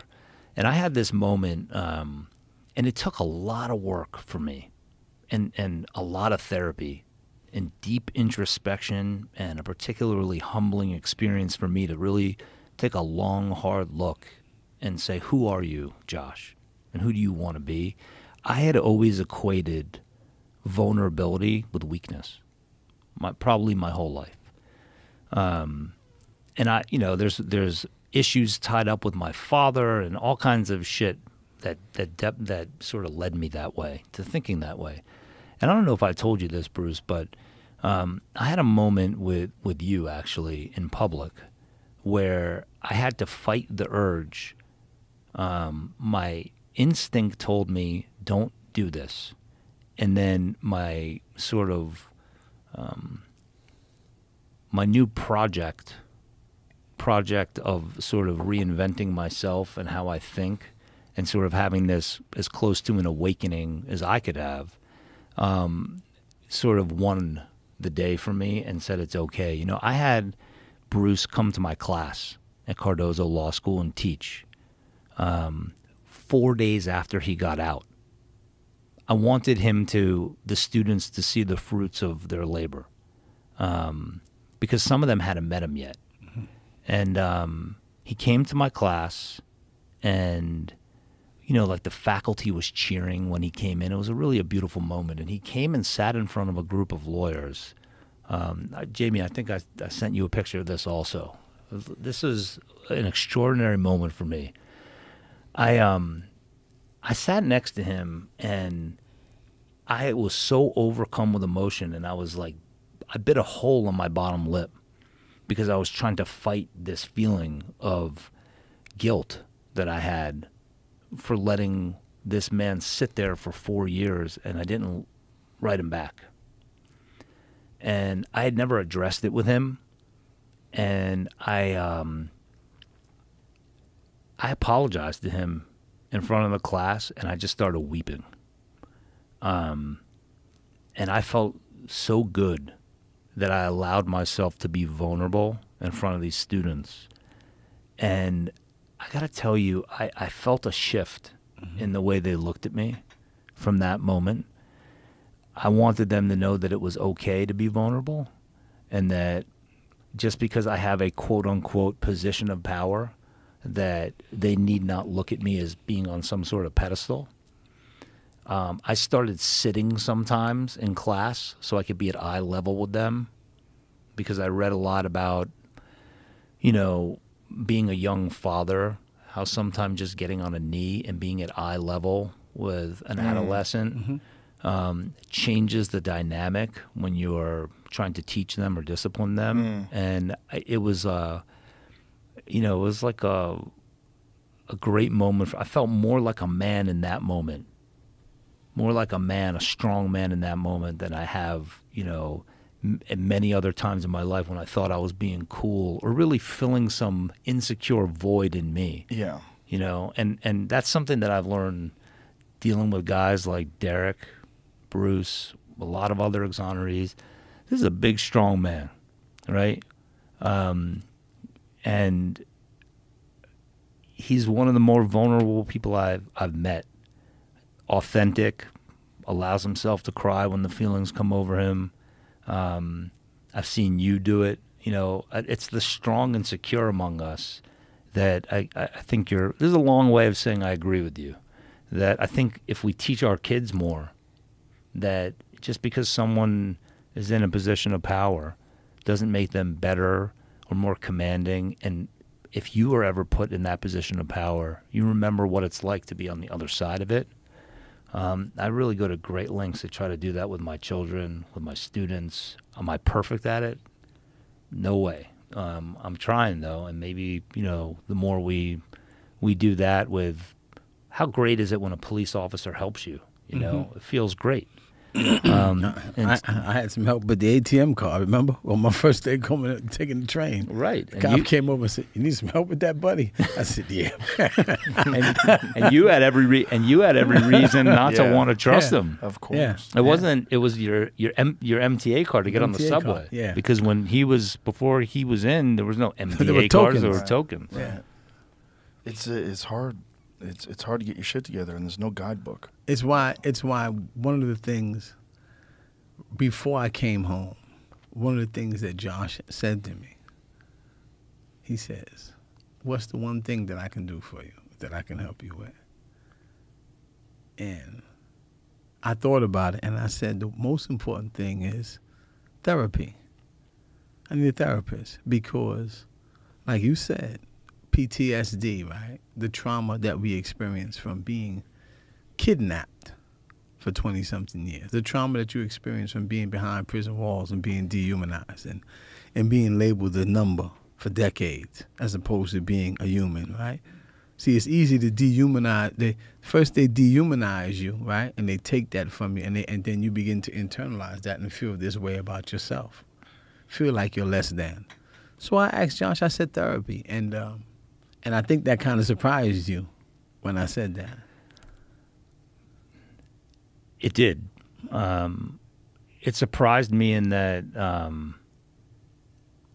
it surprised me and it didn't.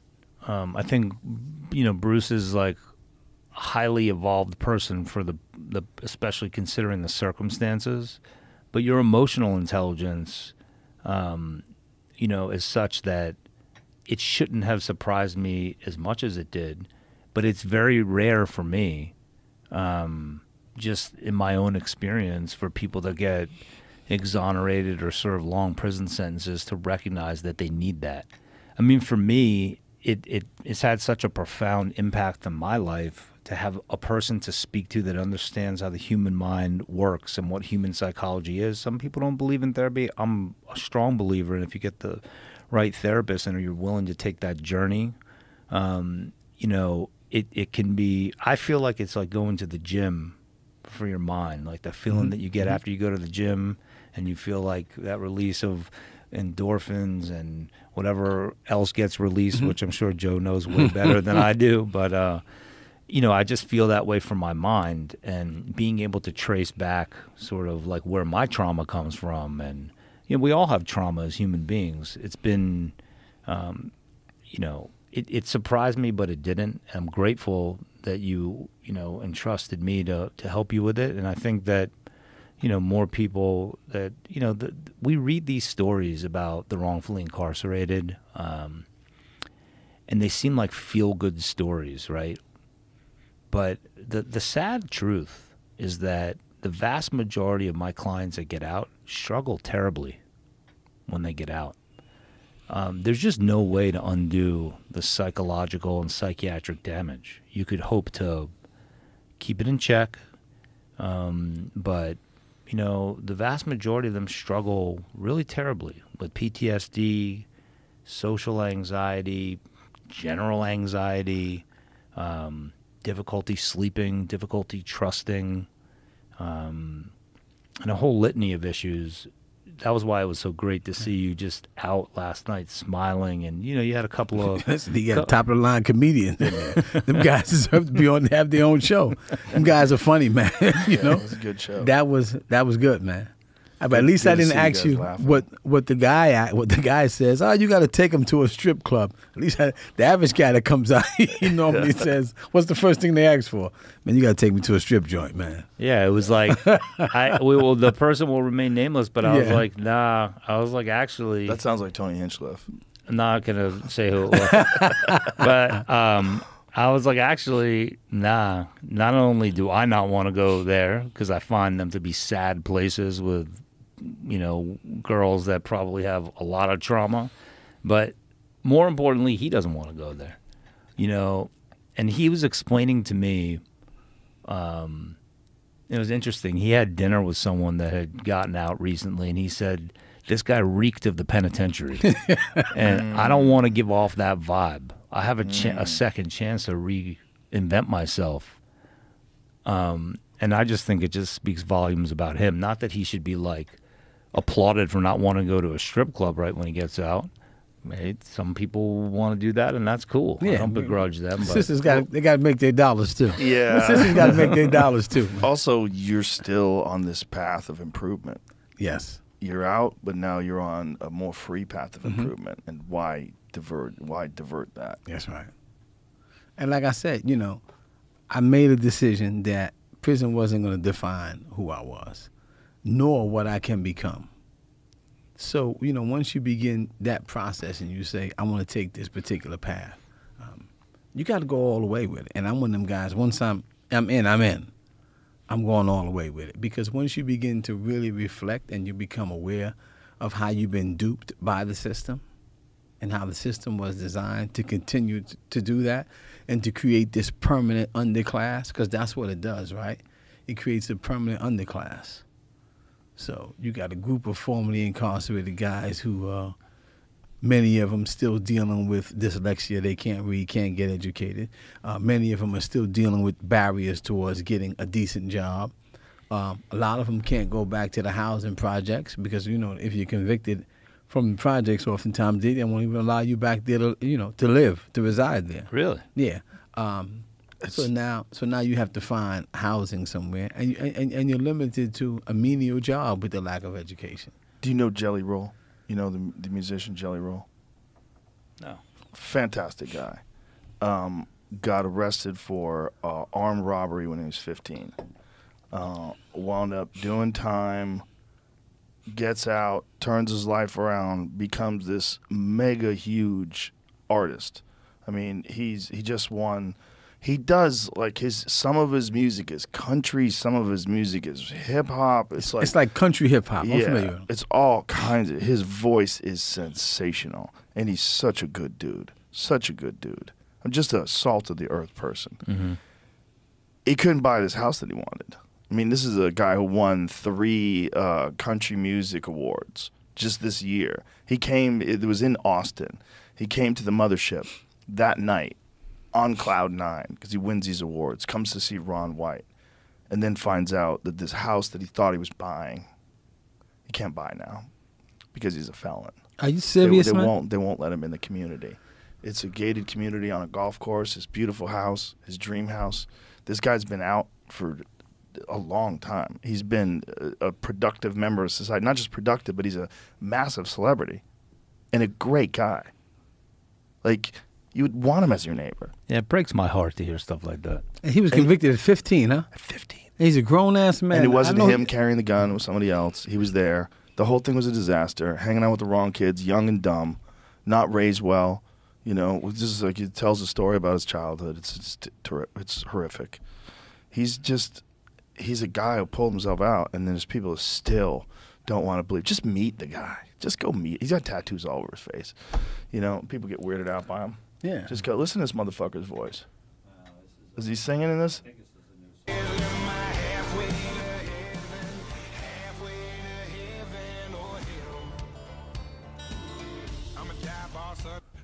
This is the Ryman, right? He's playing in Nashville at the fucking Grand Ole Opry. The man is amazing. Get He's it, super Jelly talented. Roll. I love it. But a great guy. Unbelievable. Like, you would want him in your community. So this is underscoring the point that we made earlier, right? It should not take being wrongfully incarcerated for Bruce Bryan to realize his potential. It shouldn't take wrongful incarceration for Derek Hamilton and the scores of other people that realize their potential. There should be opportunities as their children. Right. If you give people a path and they learn during that path that it feels good to improve and grow, that is like the most important thing you can teach a child. That you want to, if you want to be lost, don't do anything.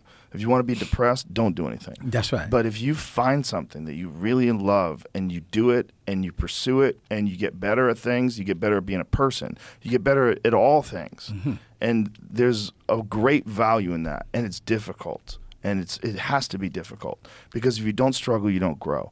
And no one teaches people that. No one teaches kids that. No one teaches that there's a beneficial kind of struggle.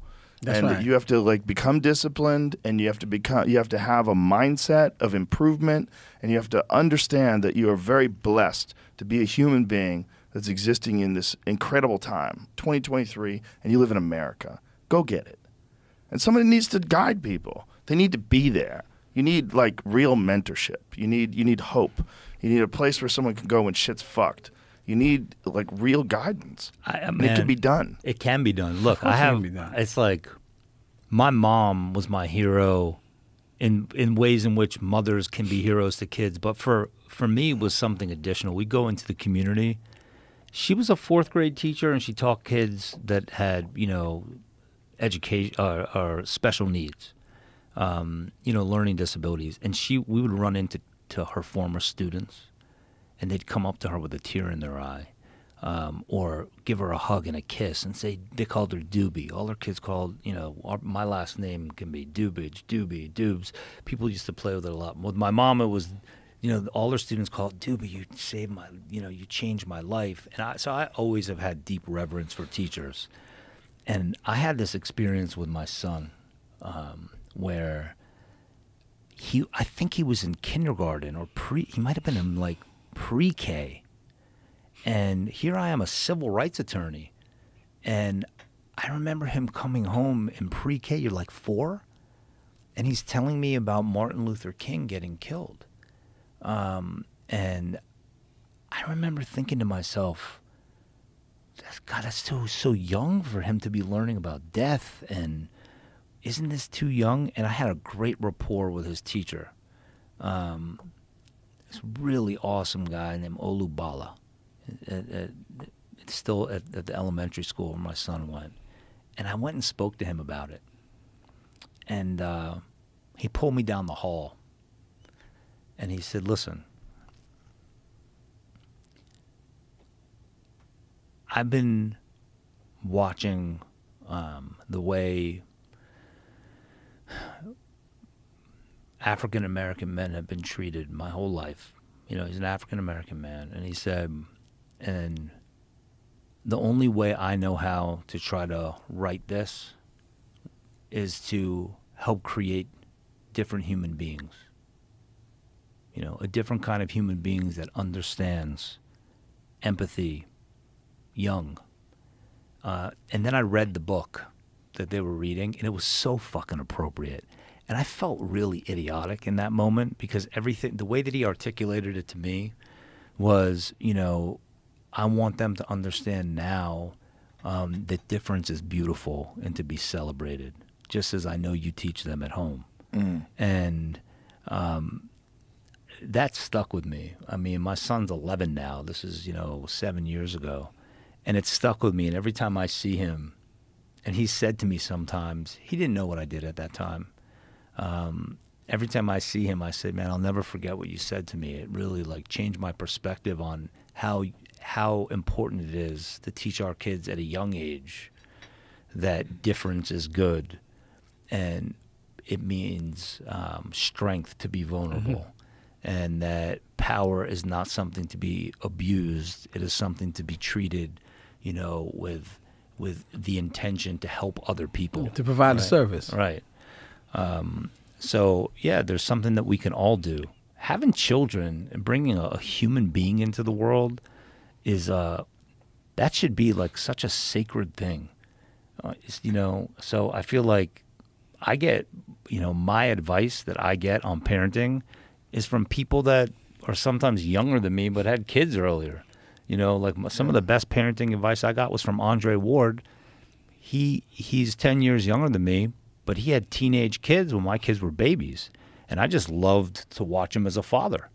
But it's another great example. That's a guy who's gone through the fire, right? This is a guy who's developed character through struggle and through accomplishment. Right. And that's why he's that guy. And sports is one of the great ways to do that, especially combat sports. The problem is there's also the downsides of it, the people that don't make it, the people that get brain damaged, the people that get fucked up. There's that too. That's real. You know, it's not a fucking 100% path if you choose combat sports. But if you do choose combat sports and you become an Andre Ward, that's an exceptional human being. That's a guy who won world titles with one arm. Yeah, not only that, but, you know, was from the worst possible situation in the worst circumstances with, you know, parents that had real struggles, a biracial kid that, you know, was like sometimes very confused about, you know, his where he fit in, and you know, that's why I like to surround myself with people like him, because he's just, you know, he's a beautiful parent, he's a beautiful husband, you know, and he does so many great things. And even his response when Canelo knocked out Kovalev and they offer him a big money fight with Canelo while he's still in his athletic prime, he says, like, I think I serve boxing better as a commentator. This is a guy who, you know, they'll probably throw millions of dollars at him, millions and millions of dollars at him. Many big fight, millions. Probably the biggest payday of his career. Yeah. And he's like, you know what? I think I did it. I'm done. I won gold medal in the Olympics. I won 2-division world champion. That's it. Undefeated. That's it. Takes a lot of... That's an incredible character. Yeah. To be able It's to a do guy that. that's grounded, man. Yeah. But, you know, there's no growth without pain. Right. Growth comes with pain. Man. Yeah. Comes with And struggle. that's with anything. They, you know, they tell you that in physical conditioning, right? No pain, no gain. Right. You got to rip that muscle You can't when you're lifting think, that steel. You can't think you're going to live an easy life, and that life's going to be exemplary. It's not going to be. That's right. See, my question for you, Bruce, is, you know, having been out 3.5 weeks, 4 weeks, are you feeling overwhelmed? Not at all. I'm feeling good. I'm feeling great. I'm here with you and Joe Rogan. We just went at a comedy night last night. I got a Last good night, laugh. if anybody met you, they would have never guessed in a million years. You just look like a dude who's seen his friend, haven't seen your friend in a while, out having a good time, big smiles all around. Nobody would have guessed. 3.5 weeks ago, you were incarcerated. No one. The way you handle yourself is incredible. I appreciate that, man. It's incredible. The lack of bitterness, the sheer joy that you have, just interacting with people, you know, it's amazing. Life is about relationships, man. If I can sum it up in one word, it would be quality relationships. And that's what life is about. And you can't build those relationships being bitter. Bitterness only consumes you. Yeah. Right? You know, there's a study that came out recently. I'll get it wrong if I try to attribute a source, but there was a study that came out recently about longevity and happiness. Who lives the longest and who lives the happiest lives, and it's the people that have close personal relationships, right? Have you read about this? Yeah. Mm-hmm. And that's hit home for me, you know, lately more than anything, is that having a few good quality people around you, it just makes you, it propels you forward. People that are happy for your success, that propels you forward, not looking to, you know, tear you down. Which brings us back to these communities that have been just immersed in violence and crime forever. You know, there was a guy we had on way back in the day who was a cop in Baltimore. And one of the things they found while he was on the job was a docket. It was a list of crimes that were committed in like 1976.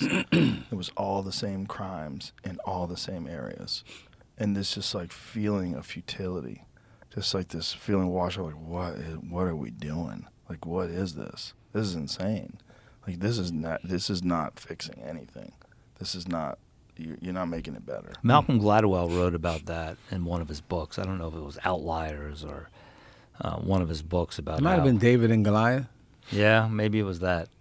And he talked about Baltimore specifically, about how it's the same point you made earlier, that the vast majority of the prison population in New York comes from the same 7 neighborhoods. So we know what the problem is. Look, maybe the best thing to come out of today for me personally is the fact that in times where I feel like, is it enough? It is enough. This show is enough. I mean, doing this work brings you into a community of people, you know, and I would encourage folks listening to this that get sort of like intimidated or like, I don't know anything about that. You'll find a community of just great people. That's right. That want to help. Like there's this this photographer named Rick Wenner, who is a super well-regarded, famous dude. He's taken these iconic portraits of like Christopher Walken and a whole bunch of other celebrities. And, you know, my wife somehow, you know, was referred to him to take headshots of Derek and I for the opening of our center. And his style is that he gets to know you and talk to you as he's photographing you. And he was so moved by the work and just meeting, I think it was really meeting Derek, right? That, you know, he kept in touch with me and said, I have this great idea for a project that I want to do. As you get people out, when you find out you're going to get them out, I'd like to go interview them in prison and then capture sort of the contrast between them being inside and then them getting out. So it seemed pretty ambitious to me because most prisons aren't letting some photographer in with a film crew to film people. And he was super persistent. And you could see that, like, how inspired he was to do it. And his agent told me, you know, I've never seen him this dedicated to something. And you speak to the guy, and he's sort of infectious in his humility. You know, there's something special about him. So I floated the idea to Bruce, and Bruce was like, "Yeah, let me meet him." So he's now embarked on creating a documentary about Bruce and our first 3 releases. So he sent me a trailer to this documentary that he's working on with Bruce. And I think it's a good sort of summary of what we've been talking about. Would you mind if I showed it to you? I don't know if you're familiar with the parable, the dandelion and the wild orchard. No.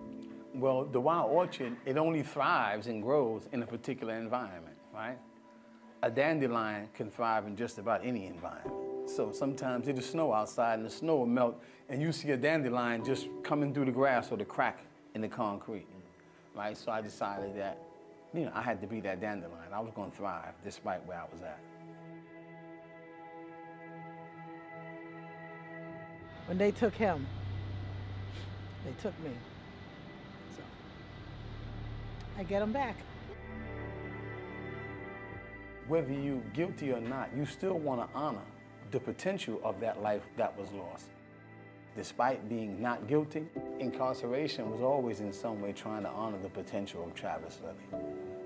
You got to be there to support him no matter what. He deserves everything that's going to be coming to him. You think I'm walking? I waited too long.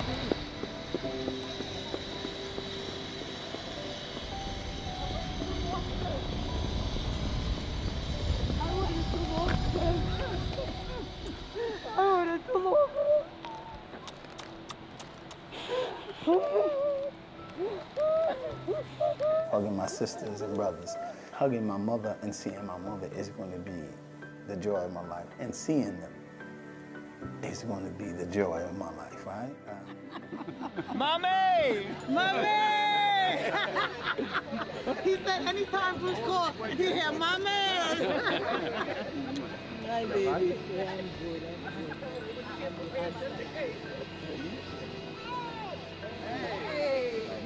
Man, I can't even describe it. I'm excited. I feel the love and the support, and I'm just free. No cuffs on, I feel free.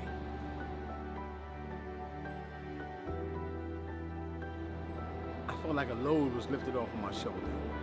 Like, I can relax now. I realized that a lot of times I've been tense, my shoulders are up, but they just were able to just drop down. Without me even acknowledging it or realizing it, it just dropped down, and I was just so happy to see her and my mother, man. So yes, I have tremendous regrets. In the course of my life, I've learned that I can have those regrets and still love what I see when I look in the mirror, because I've done the work to become better than I was yesterday. I'm still able to live and do and be better and more than I was before. So I accept my regrets, and I still love what I see when I look in the mirror, and I try to just live each day better and do better, right? Because if you want more, you got to be more. Just those quotes right there are so powerful. Whew. That's a tearjerker. It's amazing. Yeah, all right, so this Bruce? is the trailer. And when will this whole thing come out? When can It's people see it? it's a work in progress. You know, for those of you that want to help, look, there's a GoFundMe for Bruce Bryan. It's interesting. You saw the T disappear at the end. I always knew him as Bruce Bryant with a T at the end. That's not his name. That was the name the prison gave him. They added a T. That was why it disappears at the end. So there is no more Bruce Bryant. That was the prison version of him. He has an Instagram. It's at Bruce.Bryan, Bryan 24. On his Instagram, we will have a link to his GoFundMe. He has, any little bit helps. Bruce is trying to get back on his feet. There's his GoFundMe. So, you know, and for those of you that want to get involved in any way, I try to answer as many of your messages as I can. I have a lot more help now because we have the center. But, you know, whether it's writing to the district attorney of Alameda County, Pamela Price, reaching out to Bruce and making a donation on his GoFundMe page, even just dropping him a nice line. So many of the people that were there the day he got released, you know, it's almost like hanging around with you, where you never know if there's going to be someone interesting hanging around. We were talking to one of the comedians last night. He's like, you know, I'll be hanging out with someone and not know that they mapped the human genome, or you know. That's Bryan. That was Bryan. Yeah, I bring some weird people to that green room. And it was the same thing. Like on the day of Bruce's release, I would see these people and say, "How do you know Bruce?" Oh, he reached out to me because he read an article about the work I do, or I reached out to him because I read an article about him. And, you know, what you come to find is that he is somebody that holds on to relationships and good people. And, you know, those good people will continue to get him through.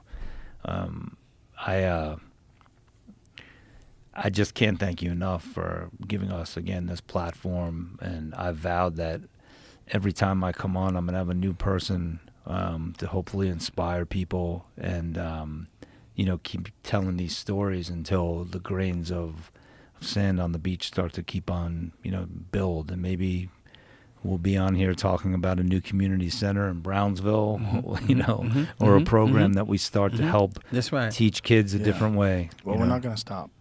Well, That's I can't tell you how every time I come on here, I try not to tell myself that's the last time I'm crying on there.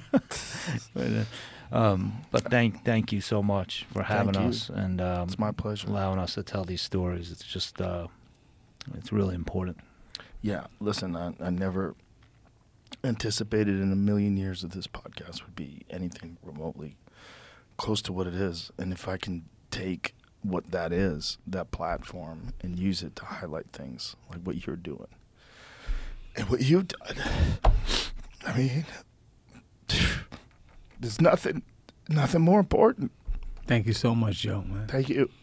Nothing more important than what you're doing, getting this voice out, you know, giving us a voice to share with the people, inspiring and encouraging people to get involved, man. Contributing to humanity, man. Because it's going to take all hands on deck. Yeah, I think you're right. You know, the best of us got to help inspire the rest of us. And you're one of the best of us, man. Just like Josh is, man. You guys are some of the best of us. And it's going to take y'all to inspire the rest of us. And, you know, you got a team player here, man. I think what we're talking about when we talk about community, we're talking about having people in your life that that inspire you, and having people in your life that you admire. And this is also a part of that community. This podcast, all these podcasts, they're a part of people's lives, even if they don't know anybody like that. Where they are, they're filled with despair. They're in a place of no hope. You still know now that it's out there. That's right. It's out there. There's good And the people reality out there. is we need each other. We need each other. What are we, if not but for the collective? We're nothing. We're I nothing. mean, no one knows more than you when you get put in a hole. Yeah. It's the worst thing they could do to you. I mean, you're locked up with murderers and convicts, and the worst punishment they could give you is leave you alone. You're a beautiful man, Joe. Really. So are you. So Thank are you. you. Both you guys. I just want to extend my gratitude, man, and just, you know, my oceans of gratitude to you, man, and deepest appreciation for. And I have the deepest appreciation allowing for us you, this, too. man. It's And my pleasure. Hopefully And this is just the beginning, and we can continue to do 100%. more work. 100%. And Josh and I will be back at the comedy club again. We get some laughs. All this crime, we need to get some more laughs. We got to get Dubin to do a set. Yeah, do some magic up there. I think also it's like, you know, these conversations are infectious. They're contagious, and they spread, and people understand things now that they didn't understand before. Just in these conversations that we had, some people have very callous views of things that don't affect them personally, you know, and this gives them an opportunity to see things in a very different way. So thank you. Thank you. Thank you. All right, let's wrap this up before we cry. Again. More. All right, bye, everybody. Bye, everybody. Thank you.